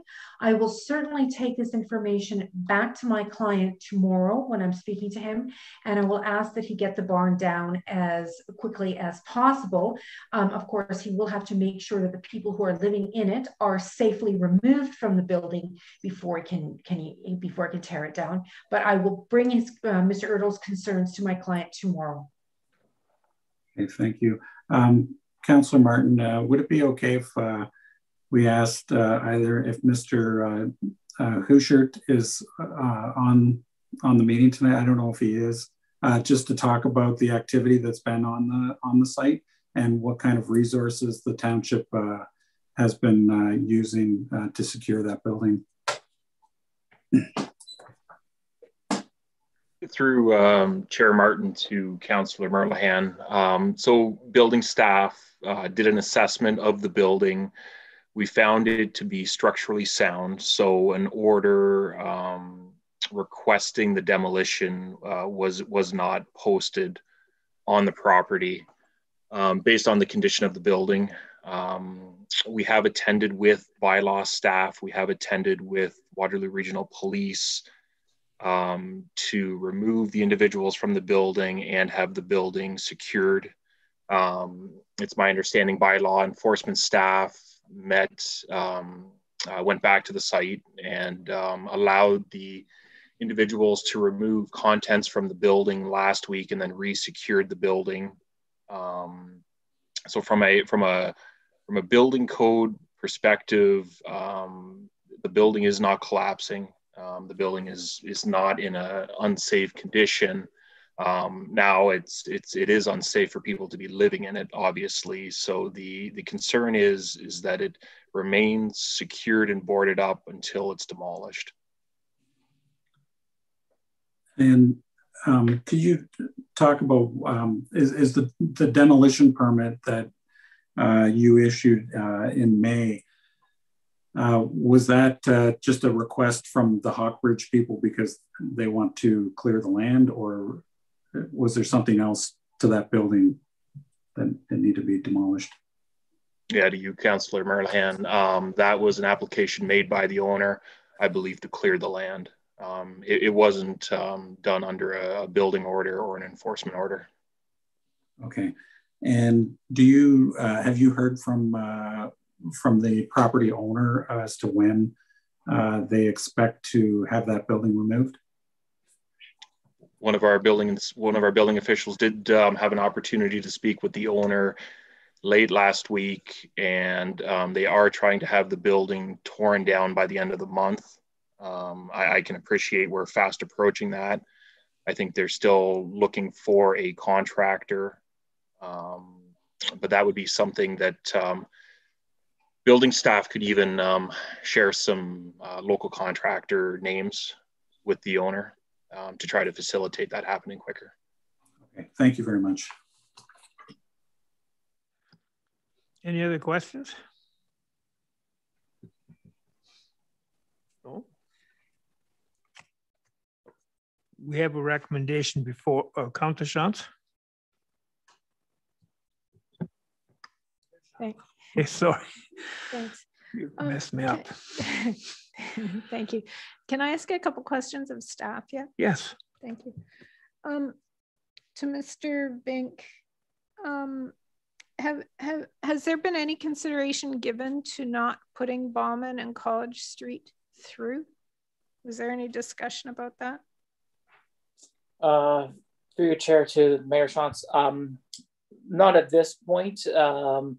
The design was to put them through, and that was the part of the plan. So they had alternative routes of traffic in the area and to traffic flow through and servicing to take place through there. So we have looping of servicing. So this design didn't contemplate this. A design along those lines would mean a complete redesign of the subdivision. So you'd have a totally different subdivision look and design, and something, yeah, would need a lot of additional work from this point. And there was a lot of reading this week. I missed the detail about the fence. It's a wooden fence, not a sound attenuating fence. So through you to Mayor Shantz, so it is a sound attenuating fence, but it's just going to be wooden. It could be, and it's actually doesn't have to be wooden. It's just it's a certain type. The fence has to be just solid enough to bounce the sound back. So it could be a different type of fence if desired. It could be vinyl type fence. It just has to meet that acoustical standard. Wood would meet that standard, but other items would also meet that same standard. So it's up to the buyer which design they put in. Wood is just probably easier for a landowner to maintain in the future. And so it would have to meet a certain certain size or a certain criteria? Yes, so you can just put like slats or something, right? It would... Yeah, so there is a requirement to the set what it has to be designed as. So they would have to meet that design standard. So it is I just don't have it right in front of me, but there is a standard in the development agreement that they'd have to meet for the installation of that fence. So it has to be kind of butted up against each other, solid, no gaps, no holes, that kind of thing. Okay, thank you. Any other questions? So before we go to the recommendation, pardon me? Councilor Redikoff? Yes. I remember last fall when Jeremy made a presentation on the Hawkridge development, he said that planning is as much a science as an art. And so I'm thinking that the places where we're trying to be artful are not applying the science of how far away this Hawkridge subdivision is from Sulco. And this class 4 seems to be a way in which to be in favor of the development. And I mean, I see that it's legal and it's been done before, but I just don't think that the Hawkridge development is in the right place. I just think, I mean, if you have to put up signs saying, be aware that you will have a lot of noise, it will be a better sign than that. But I just think that if we have to put that kind of signage up, I just don't think it's the right place. Jeremy? Just a comment in terms of signage.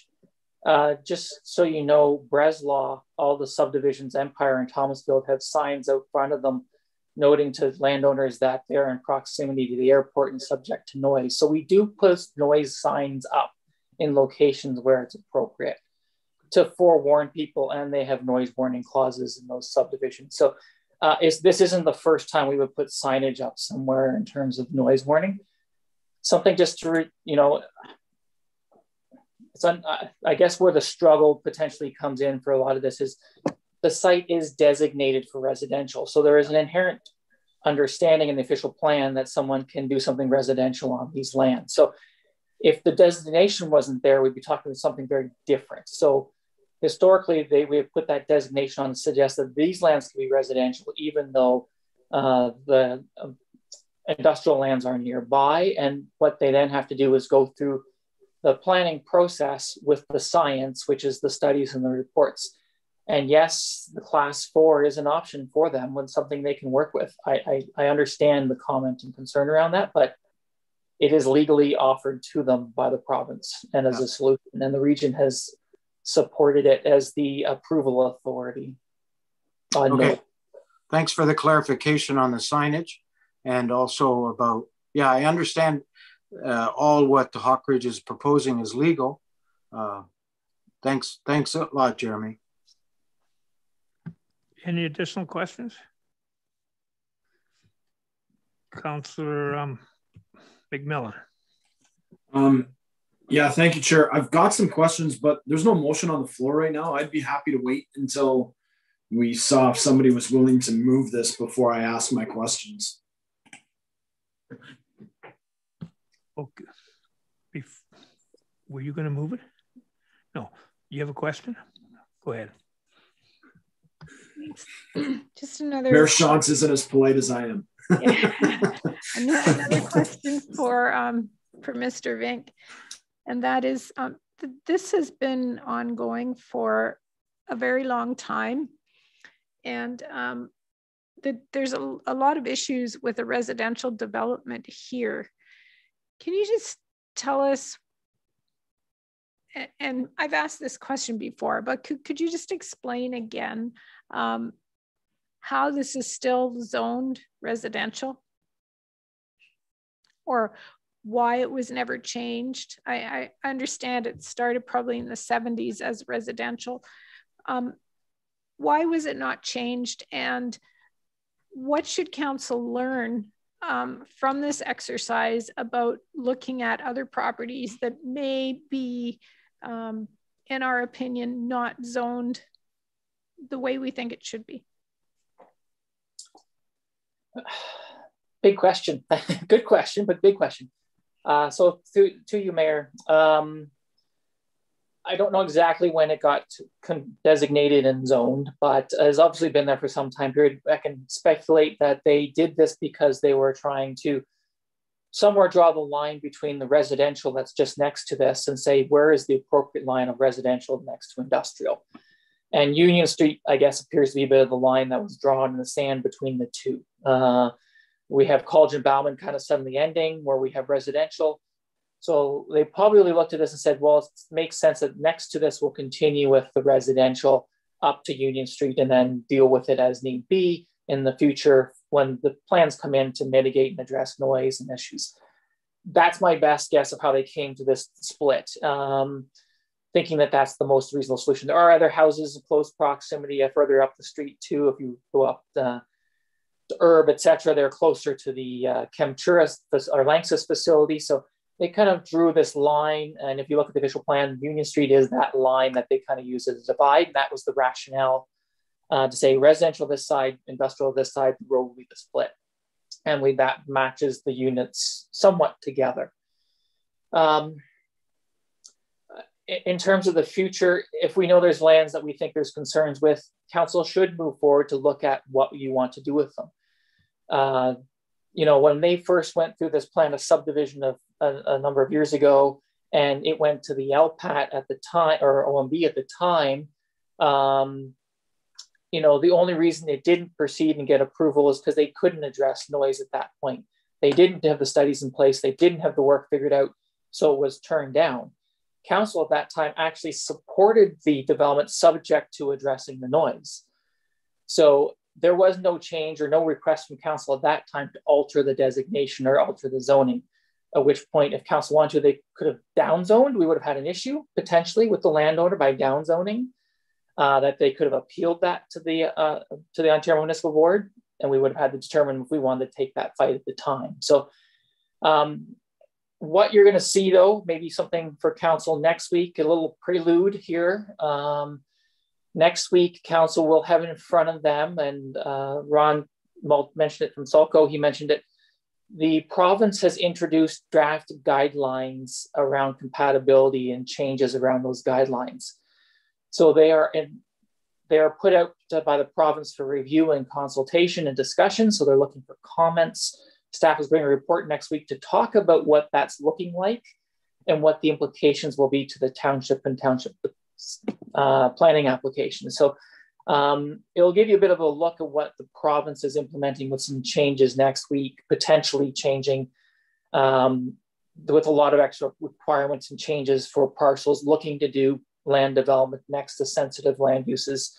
So, or vice versa for a subdivision anywhere near an industrial. So there's some potential changes coming forward for the province, and we'll be discussing those next week. But that may set the stage of your thoughts along that back to the province.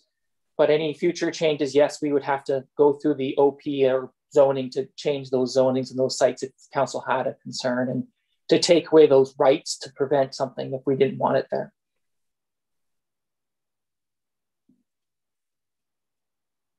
Mayor Shantz? Should we be deferring this till next week till we hear that report then? So, sorry, yes, through you, Mayor, through you, Chair Martin, taken to the Mayor. No, the information in front of us next week is just comments to draft guidelines from the province.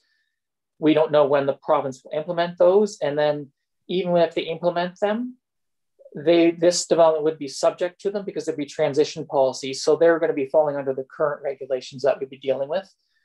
There'll still be some flexibility for sites like this that are designated. So there's still flexibility in there. I'm just saying there's a bit more of a conversation about this next week and some changes taking place. So no, deferring isn't going to really help at this point. Thank you. Okay, before Councilor Merlihan.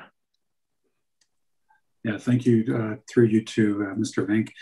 Those draft guidelines that you talk about from the province, in your opinion, would they make these sensitive lands more restrictive, or would they open them up for more opportunity with this particular government?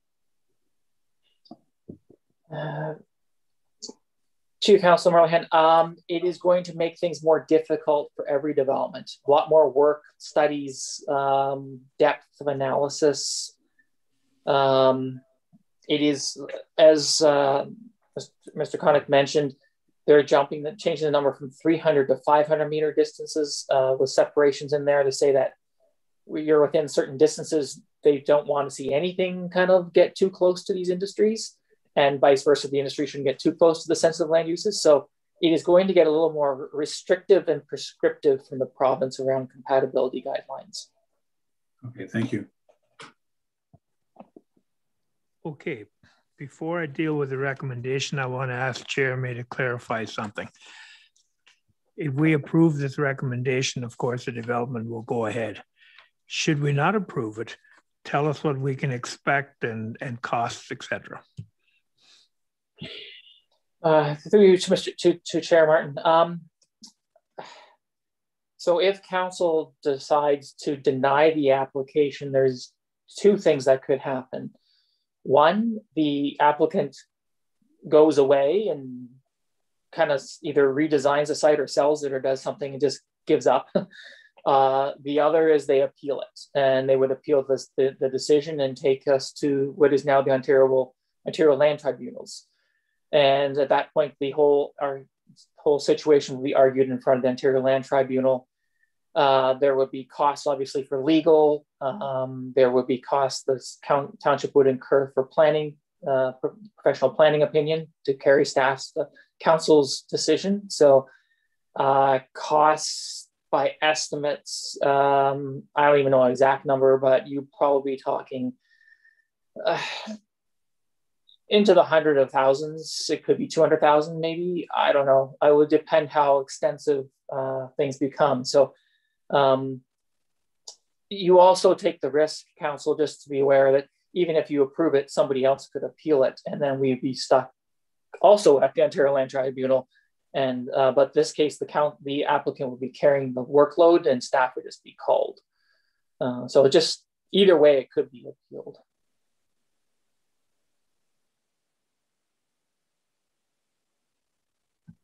Somebody ready to move the recommendation before us?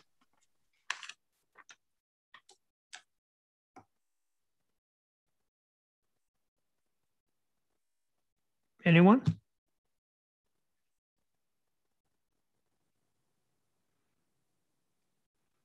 Seeing none, I guess it fails, right? No decision. Mr. Brenneman?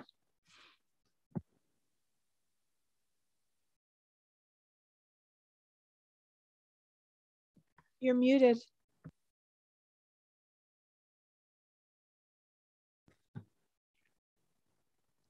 You're still on mute, David. Sorry. Wow. I was just going to say, A council either has to approve or deny a planning application. It can't just hang out there. That's just a little idiosyncrasy of the planning rules. So if council wasn't prepared to move, then we need to know if council is looking to deny the application. Is that not correct, Jeremy? Yeah, essentially you'll have to make some form of decision. A lack of decision would also put the applicant at the choice of appealing it, because then they could appeal the lack of decision. So at this point, they could appeal that too. So we have to take a stance at some point, even if if there's a lack of decision from the council at this point. Let's say nothing happened. When it gets appealed, council would still have to take a position to the board at some point. We'd have to take a legal position. So at some point, you'll have to make some decision. Councilor Merlehan? I'll move the recommendation and ask for a recorded vote.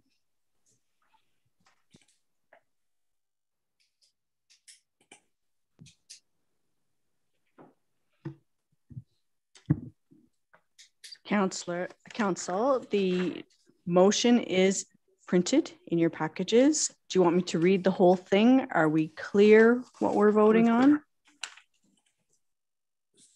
We're not voting yet, right? Nobody seconded it. That's right. It's correct. Is somebody second the motion?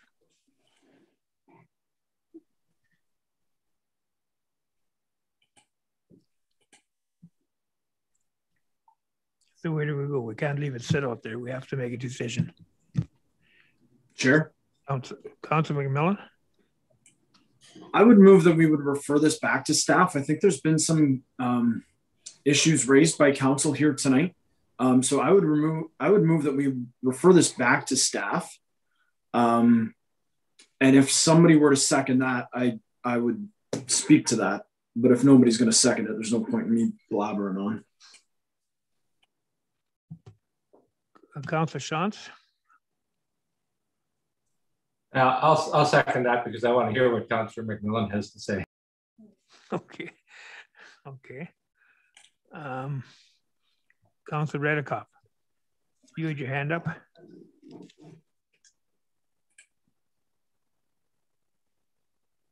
No, he's muted too.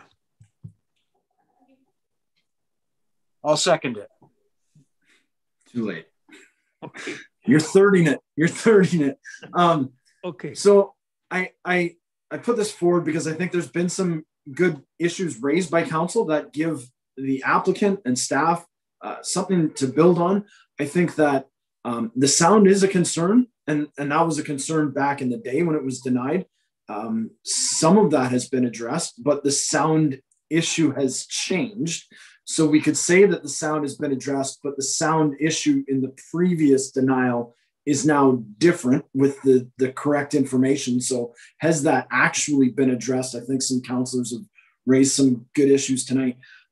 For me, the reason why I'd like to refer this back to staff is I think the mayor touched on some things. Like, is this really residential land? Is this a good spot for residential land? And I think I would tend to agree with that. This might be better as a mixed commercial light industrial use, and perhaps that could be negotiated. I think we just had a development come to us looking for an increase in their building rate, and in exchange for that, they gave us some really good things. They gave us some housing types that we don't have. They gave us some affordable housing. And I think looking at this one, we're making concessions on the 300 meters. We're making concessions on the noise mitigation by saying it's class 4 and it just will be something that they deal with and it's not actually mitigated. But I don't feel like as a township, we're getting much out of that. And I think if we give the applicant another chance to address some of these issues, I think they might be able to come up with something that we could approve. So that's why I move the referral of this application back to staff. Any other questions? Jeremy? I think Councilor Monahan should speak. I'll let him go first, but I just would like to dialogue a little bit. Question. Sorry. Okay. Through you, Chair Martin, I just wanted to respond to Councillor McMillan's comments about deferring this back to staff. This has been back and forth to staff for years. Like for me, it's a no-go. I just don't see how you overcome the sound, and I can't imagine living there. I wouldn't want other people to be living there. It's too close to industry, and I don't think planning staff is going to come up with anything different. I mean, would it be okay if they did half their units affordable housing and we went, oh, okay, you poor people can deal with the train noise? I don't think that's good enough for anybody. So I don't want to be making deals and all that. Come with a proposal that works. Maybe all the land doesn't get developed or turned into something else. Right now, I'm just looking at what they presented and what the sound attenuation that they came up with, which is basically nothing. Downgrading the land, lowering just changing the goalposts. It sounds like, the region, when they decide they want to have a milestone of this is what we mean when this is successful. We have this many people. And then, of course, when they come nowhere close to it, they just downgrade the success rate down to like next to nothing. And then they say it's a success. This is exactly what we're doing with this property. And that's why when I expressed concern is who is looking out for the people, this planning process. If we can just change the rules willy-nilly to fit anything, then why even bother go through this process? I really don't get it. And I really would like to know why the region kept approving these sound things and signing off on them. And clearly the information was wrong. Who's looking after these reports? We got even more reports when we talk about the gravel pits in a couple of weeks. There's like 1 million reports. Do I have confidence in those? I don't know. But somebody's got to be looking out for the people that are future residents there. And as far as my vote, it's for the future Ward 1 politician that is going to be fielding the complaints, because that person will be fielding complaints at this location. So I'd like to just vote and either deny it or it passes tonight and make a decision. Councilor McMillan. Yeah, thank you, Mr. Chair. Just real quickly, Councilor Merlehan, I didn't suggest that we put the affordable housing, right there. I think my first suggestion was light industrial or commercial closest to the property rather than residential. So I think that there are some more creative options there that isn't just residential. Mr. Bink? Just to Councilor McMillan's comment, sorry, about changing the land uses, that would essentially mean you're denying the proposal. So what you're asking them to do is to come back with a whole new application. They're not permitted under the current official plan or zoning to put in light industrial in that location. It is designated residential and zoned for residential. So they're working under the policy framework we have in place. So what I think essentially what council is asking, essentially is suggesting here is, if you want them to go back and try to do that, something along those lines, you're actually denying this current application. The current application in front of us tonight is, as I mentioned, working with the official plan designation, working with that zoning. It is not waiving the 300 meters. It is not waiving the class 4. It is implementing a class 4, which the province gives as an option for implementation in scenarios like this. So they have the opportunity to make those requests. Council has to decide if you want to approve this development as it's proposed. If not, I would recommend that council then determines if they want to just outrightly deny the application and send them back to the drawing board. that's ultimately what's in front of you tonight. Councilor McMillan? I'll vote no on that, on my motion then, so that hopefully we could defeat it and have a new motion to deny the application. Just given what Mr. Vink has just said. Just withdraw your motion. It's not technically allowed, but I will do that if you guys have it out of the air. Ask nicely. I would suggest we just, if that's the way you feel, just deny it, and then they can either walk away from it or go to LPAT, and they will decide. We've dragged this on long enough years. But I have a solution. We have an extension of Tent City in the barn. We can expand that, and I'm sure the people would be glad to live there. So, do we need a motion just to deny it? Somebody prepared to do that? Councillor Shantz? Councillor McMillan, you second it? Any discussion? Mayor Shantz? If we turn down this application, I would, and maybe this would be a second motion to direct staff after this motion is to work at, I guess we have to work at being flexible in the zoning, whatever that might mean. That would be a separate. Okay.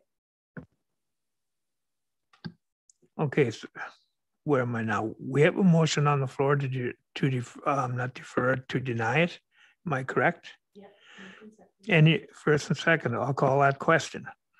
All those in favor? And that's carried. So now, Mayor Shantz, would you want to bring forward another motion? Yeah, I would like staff to work with the applicant to find some kind of a buffer zoning between the residential and the industrial. And I understand that the zoning isn't in place currently, but you know, if council is in favor of that kind of a planning, and if that makes good planning sense, then I would hope that we can I would hope that we can move in that direction, unless somebody tells me that's impossible.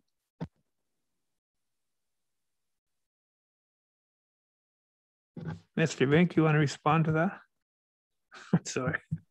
Sorry, I wasn't sure if it had to be seconded or not. Sorry, that's all. Definitely staff can try to work with the applicant to come up with something.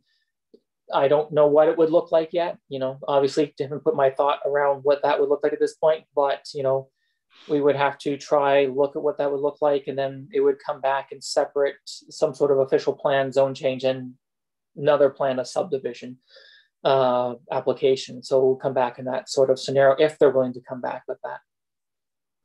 Yeah. Okay, I'm sorry, I forgot to ask somebody to second that motion by Mayor Shantz. Councilor McMillan. Any further discussion? I'll call a question. All those in favor? Opposed? And that's carried.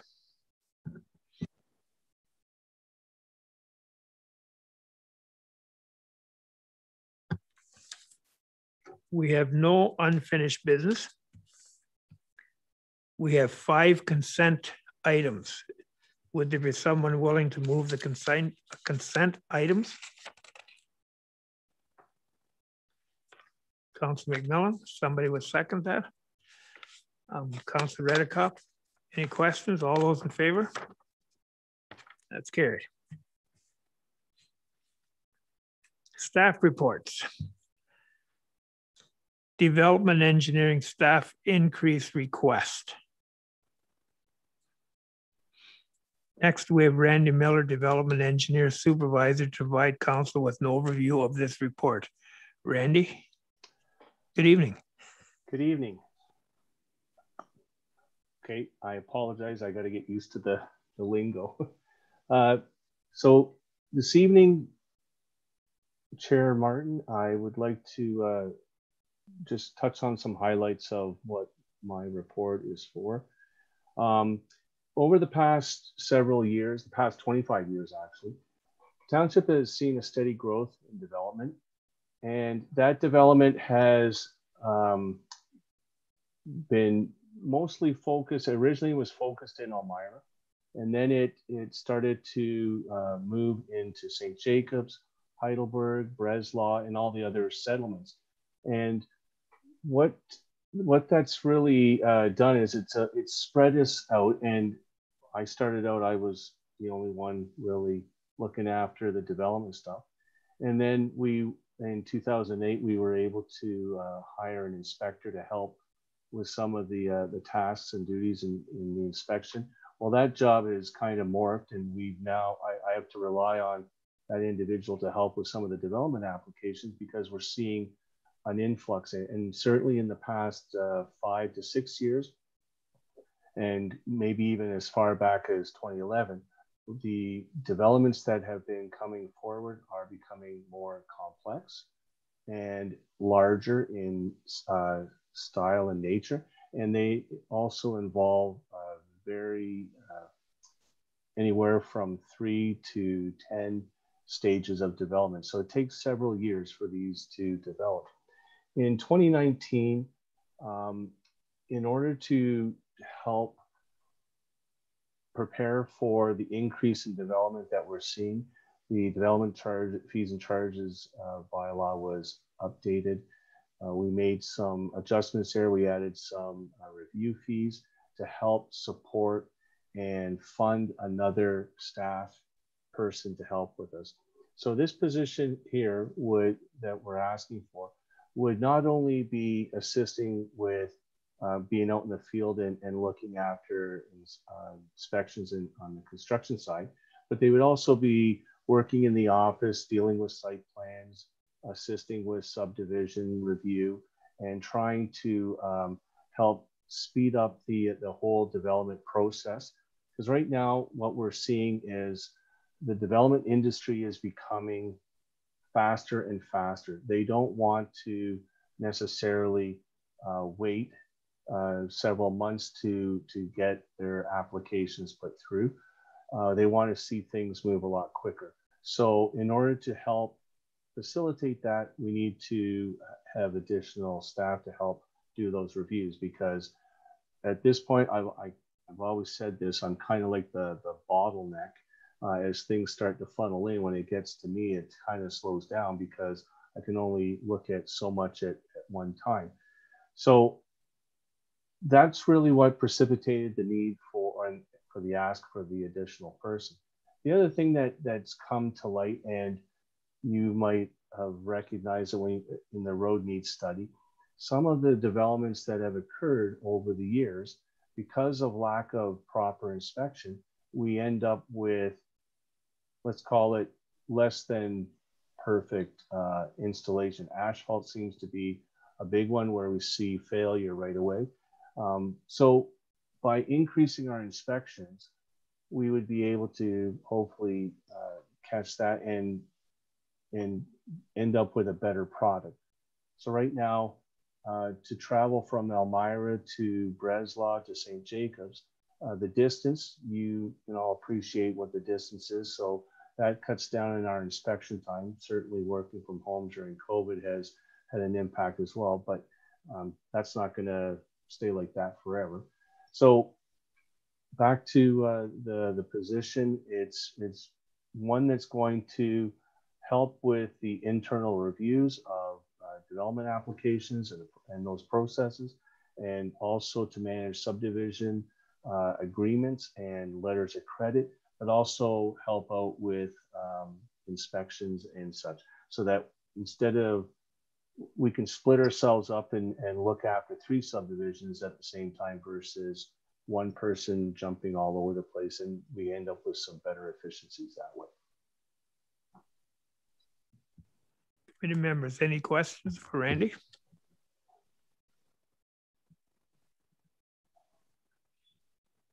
Councillor Shantz. Thank you, Councillor Martin, through you to Randy. A couple of questions I have. Typically, do we not have engineers on site when some of this work gets done? I thought that was part of a lot of the work that's done, that we have an outsourced engineer on site to look after our interests. Is that not right? Through chair or the chair to Councillor Shantz, no, we have not. We haven't brought in outside staff, and the reason being is in the past that was done back in the early 90s. A consultant would be hired, but typically what you find is you end up with someone that's new and not really familiar with what the township requirements are. When we moved away from that and we established our own in-house review and inspections, we did see improvements. We did see some better consistencies, and it's been getting better over the years. The challenges that we're faced with right now is the volume. We are starting to see these larger complex developments that are coming in. To hire an outside consultant to do the inspections, it's possible, but like I said, you kind of lose that autonomy. You lose that in-house ability to police it yourself. We look after our own. We know what we want, and we try to make sure that it's done the way our standards are required. Now, the other thing is developers, they have their engineer staff on site and they have inspectors, but what we find is there's an inconsistency, and we've come across situations where we're not happy with the way that's being done, and we challenge, and we ultimately, it takes a lot of time, but we have been successful in where developers have had to remove and replace. So those are, I don't know if that directly answered your question or not, but like I said, originally they did start by hiring consultants. You got quality of inspection that probably wasn't, I would say it's not compared to what we are getting even now, and the cost for that. Okay, so if I could have a follow-up on that. So then you had talked about some of the work not being up to standards, and in a building code, you're not allowed to proceed on to the next stage until the first stage gets, or the one stage gets inspected and passed. So you're saying that that's not the case in this type of work. If there's an engineer on site, they can pass it. You have to accept their approval of it, and they can just continue moving on without your inspection? Well, okay, so the building department and development engineering services, they're slightly different in that the building department has building code. So there's various things that are set down in that code that dictate how that department runs.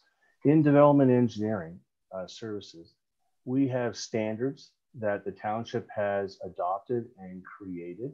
We're part of the design group for the region of Waterloo and the area municipalities. We refer to it as the DGSSMS. So when we look at drawings, we're comparing the design and ensuring that it meets those standards and it fulfills all those requirements. When you're out on site and the engineer has their inspector on site, that inspector is there to see that things are installed according to the design. It's up to the contractor how they do it, but you may find that contractors are a little rougher and you don't have as much of like the inspector might not stand up to that developer or to that contractor, and you know, there may be some shortcuts taken. So right now, one of the things that I'm concerned about is with the supply chain shortage that we're experiencing in several areas, one being in the waterworks, where any of your cast iron fittings and your restrainer rings and the like are not readily available. And if a developer's not able, or a contractor's not able to obtain those, then if we're not there to watch and see how that's being put together, we're relying on the engineer to say everything was done right. That engineer is working for the developer. That developer has an agenda to get the job done as quickly as possible.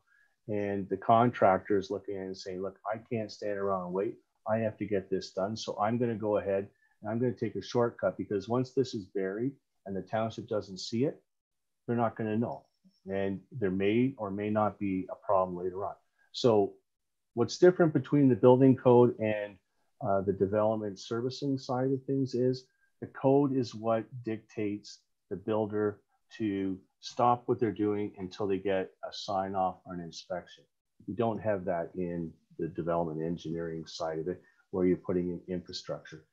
Likewise, in our capital projects, when those projects are being done, we have our staff out there to watch that and see what's going in the ground. Because again, we want to make sure the contractor is doing the right thing. We want to make sure that the engineer is doing the right thing. And if we don't police our own works, we end up with, in most cases or some cases, potentially a substandard situation. If you go into a couple of the subdivisions in Elmira, you'll see asphalt where it's got just kilometers of crack sealing put into it. And why? Because when the asphalt went down, we didn't have sufficient staff to be out there to watch it and to police it. We were relying on the developer's engineer to do that. And, you know, like they say, you get what you get. And I think we need to take the next step. This position is funded from development. It doesn't have an impact on tax levy. And it's, we've got healthy reserves, and with the increase in our fees that we've established in 2019, we're starting to see that generate the revenue required to sustain the development engineering services department. Okay, thank you. Any further questions? We have a recommendation before us. Somebody prepared to move it? Councilor Merlan, and not Merlan McMillan. Somebody second it? Councilor Redikoff. Any further discussion? All in favor? It's carried. Next, we go to the building section. Thank you. Staff increase request. David, or Dave with it. Thank you, Chair Martin. Sorry. Thank you, Chair Martin. Tonight, the building section is bringing forward a report asking that council approve the hiring of a permanent full-time plans examiner position. The funding for this position would be fully covered by building permit fees and the building reserve, and would not have an impact on the tax levy. This request is being made of council after careful consideration, taking into account our current workload and future growth numbers. In spite of the pandemic, building permit volume has remained strong. So far this year, we have received 355 building permit applications. At that pace, we will exceed 700 for the year. The building section increased our inspection staff in 2019, but has maintained the same level of plan review staff. With 6 active subdivisions and larger construction development projects happening, we have found that one plans examiner is just no longer sustainable. With that, I would be happy to answer any questions about my report from council.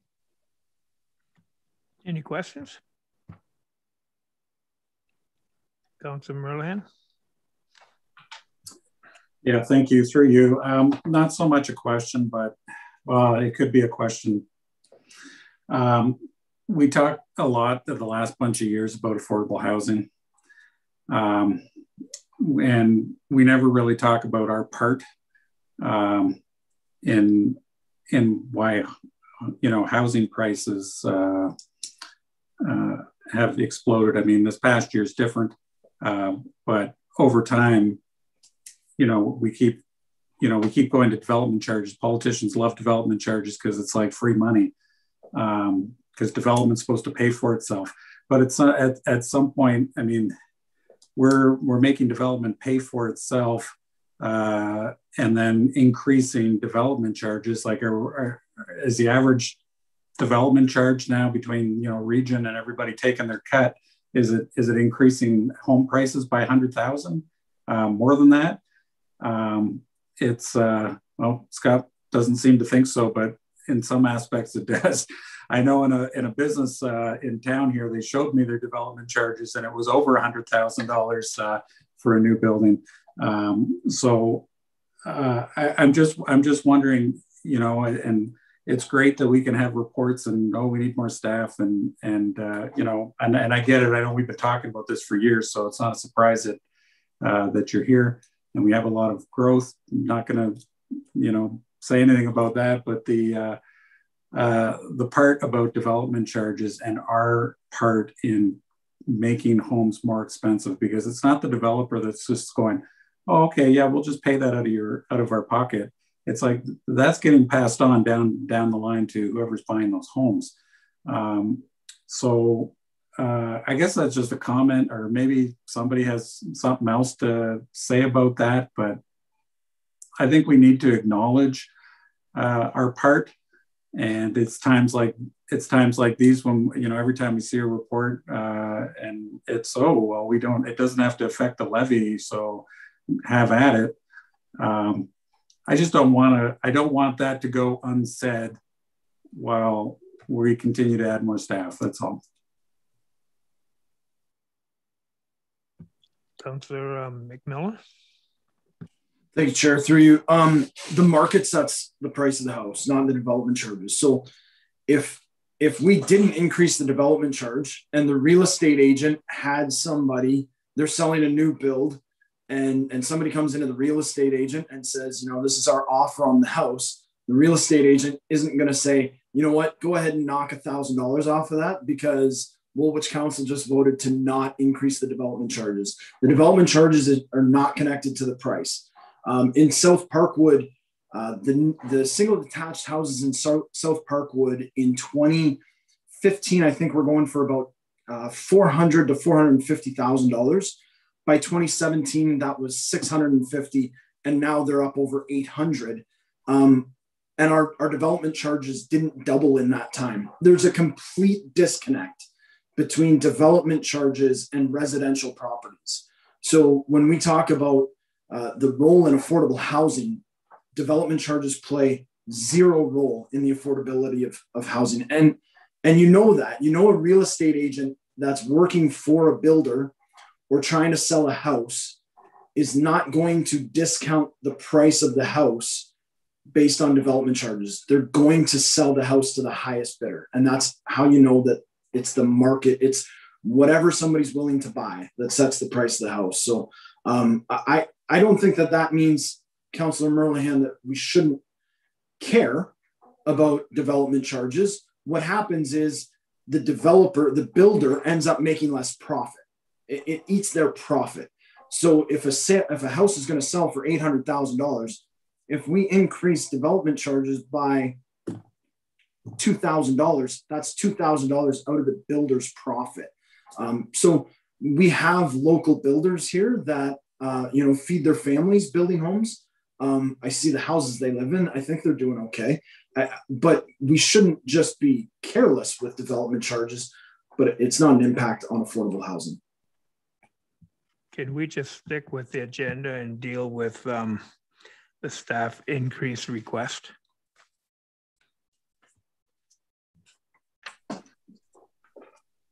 Councilor Merlehan. Yeah, through you, Councilor Martin, that's 100% what I'm dealing with. And all these things are connected. Mr. McMillan has a different opinion about how, you put certain elements into a house, and you add a driveway and it's another 15,000. You add whatever. Development charges do have a big impact. I bought 2 houses, and the development charges are were way less back then. And I'm not just talking Woolwich Township. We're talking the region takes a bigger piece of the pie. The education takes a huge piece of the pie. I mean, how can you not think that adding 100,000 to a building isn't going to impact the price? I'm just going to say, I think, in my opinion, you're 100% wrong. I think the government does have a role. And when we're talking about getting all giddy about, oh, it's not going to impact the levy, you know, it does. Somebody is always paying. And so if we want to talk about affordable housing, it absolutely does affect affordable housing. I mean, if our average home price is something ridiculous, I don't even know what it is now, like 700,000 in this area, that's not affordable for many, many people. Anyway, but it is all connected. And if we're not thinking about that every time we add staff to taxes and all that, if that's not even in your radar, then I give up. I don't know what else to say.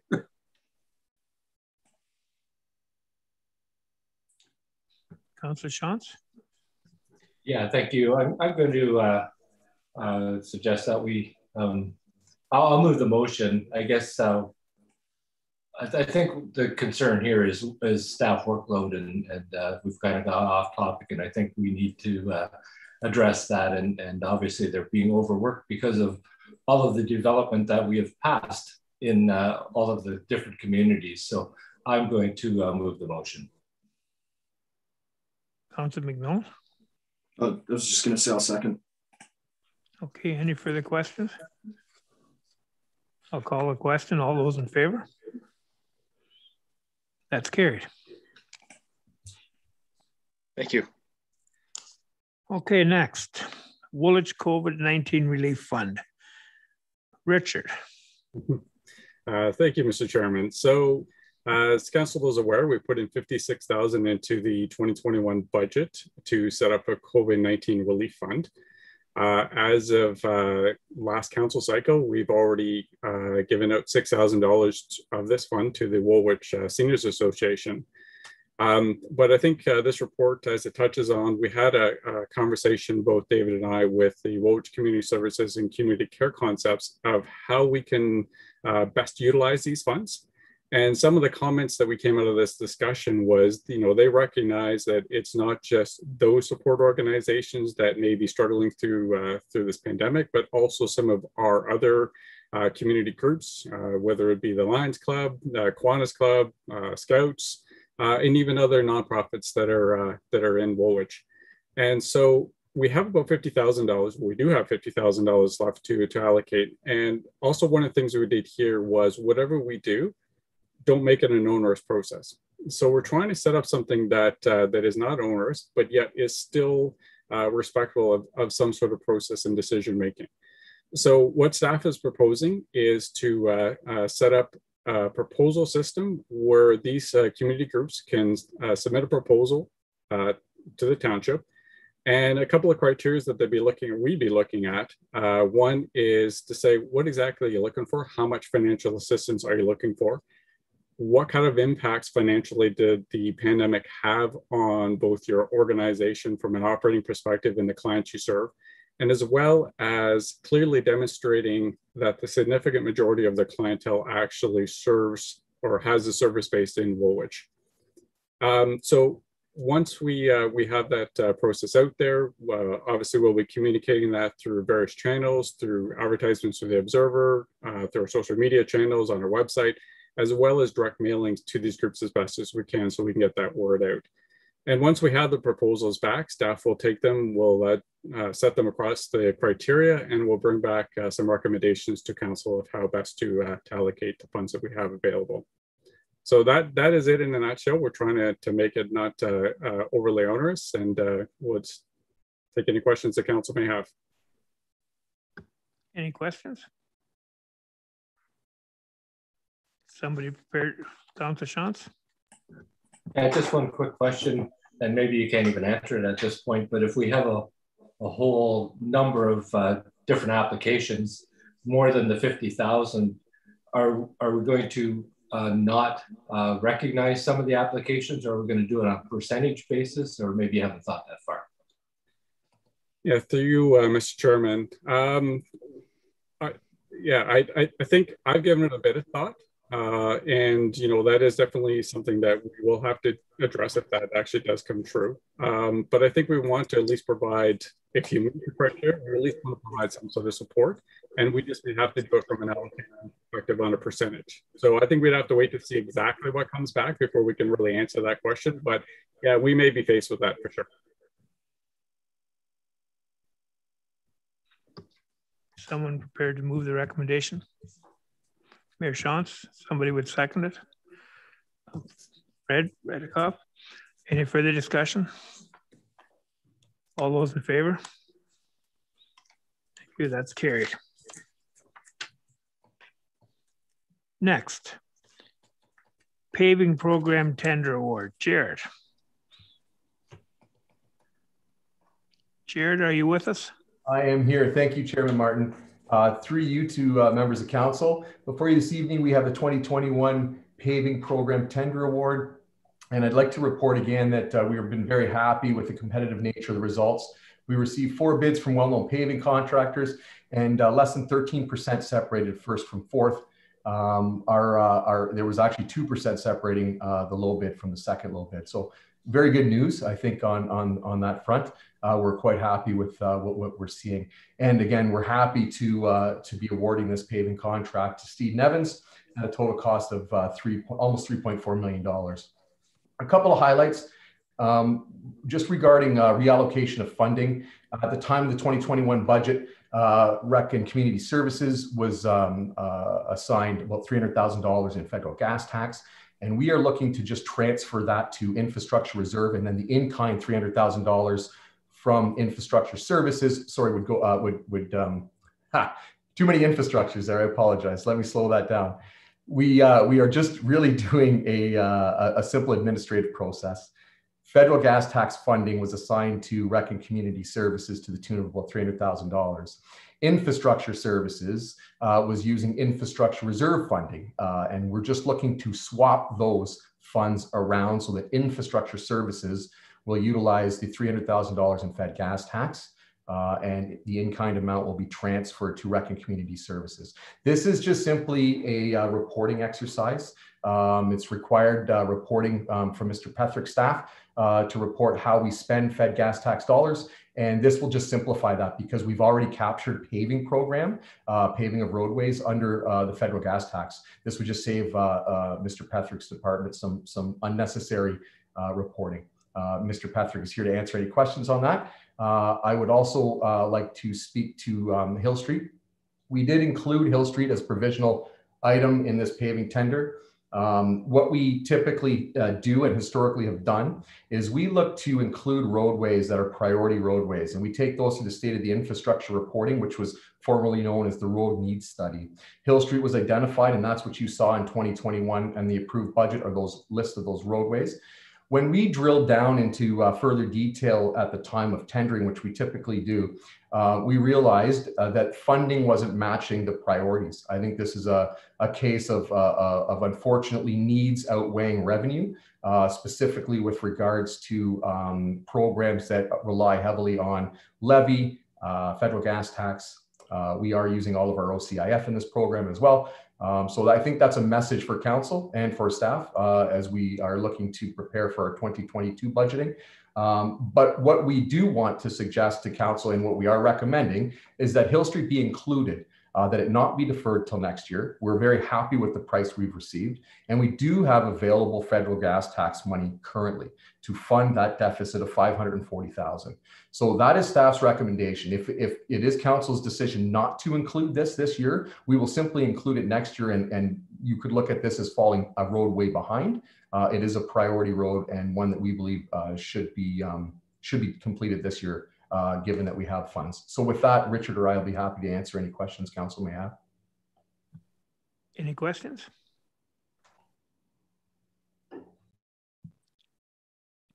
Pat, Councilor Merlan. Yeah, thanks for you to Jared. When you talk about Hill Street being a priority road, is it a priority based on the maintenance needs right now, or is it like traffic? And just doesn't look like it would be a well-traveled road, but can you just speak to that a little more? Yeah, through you, Chairman Martin, to Councilor.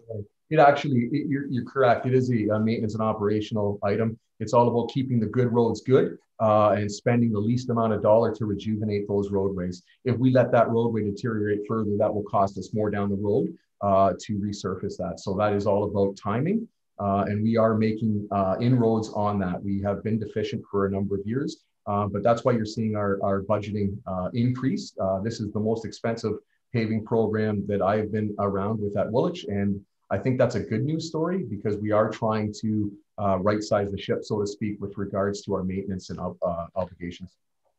Okay, thank you. Any further questions? I'll ask the question then. All those, will somebody move the recommendation? Councillor McMillan, Councillor Merlehan. Any further discussion? All those in favor? And that's carried. Thank you. And Jared, how soon do you anticipate that Steed and Evans will get started? We have to wait until after the council meeting, Chairman Martin, but I do believe we do have a pre-con meeting lined up for that week. So okay, we're anxious as they are, I'm sure. Good. Other business, we don't have anything. Outstanding activity list, any discussion? Seeing none, correspondence. We have 1, 2. What did you say? After the fact. Councilor McMillan?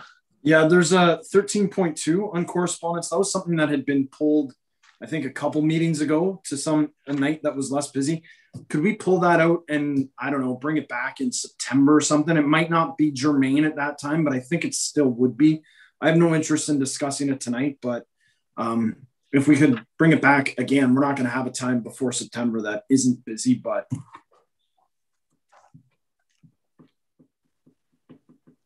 I don't have that. What was that? 13.2. It's Halton Hills, a resolution regarding the elimination of the LPAT.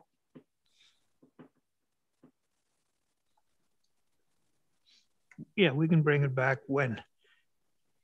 September. Okay. Is there anything else on that?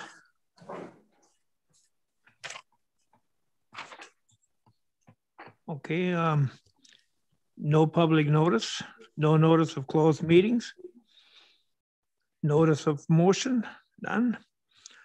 Adjournment. Anybody want to go home? Councillor Johnson, Councillor. Chair Martin, sorry, I missed out on this one. We were talking last time, we brought the town of Erin, Fort Erie, sorry, forward as well. And that's the one about the capital gains tax that we wanted to talk about as well. We brought that forward from last meeting or a couple of meetings ago.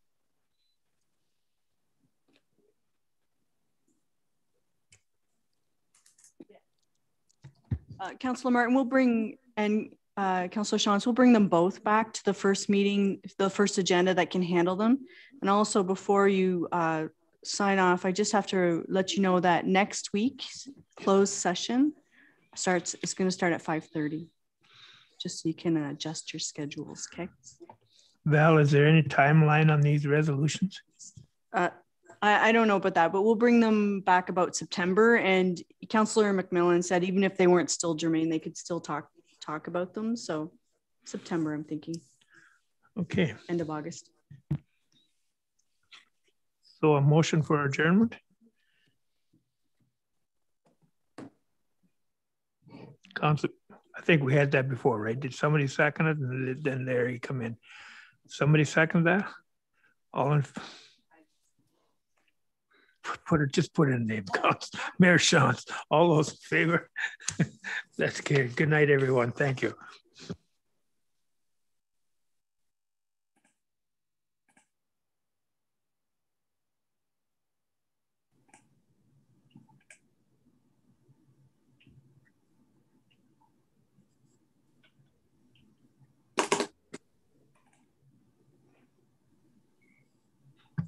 Okay, I'm in a hurry to get out of here. In closing, council would like to thank all who participated in the meeting and all who tuned in tonight on our YouTube live stream.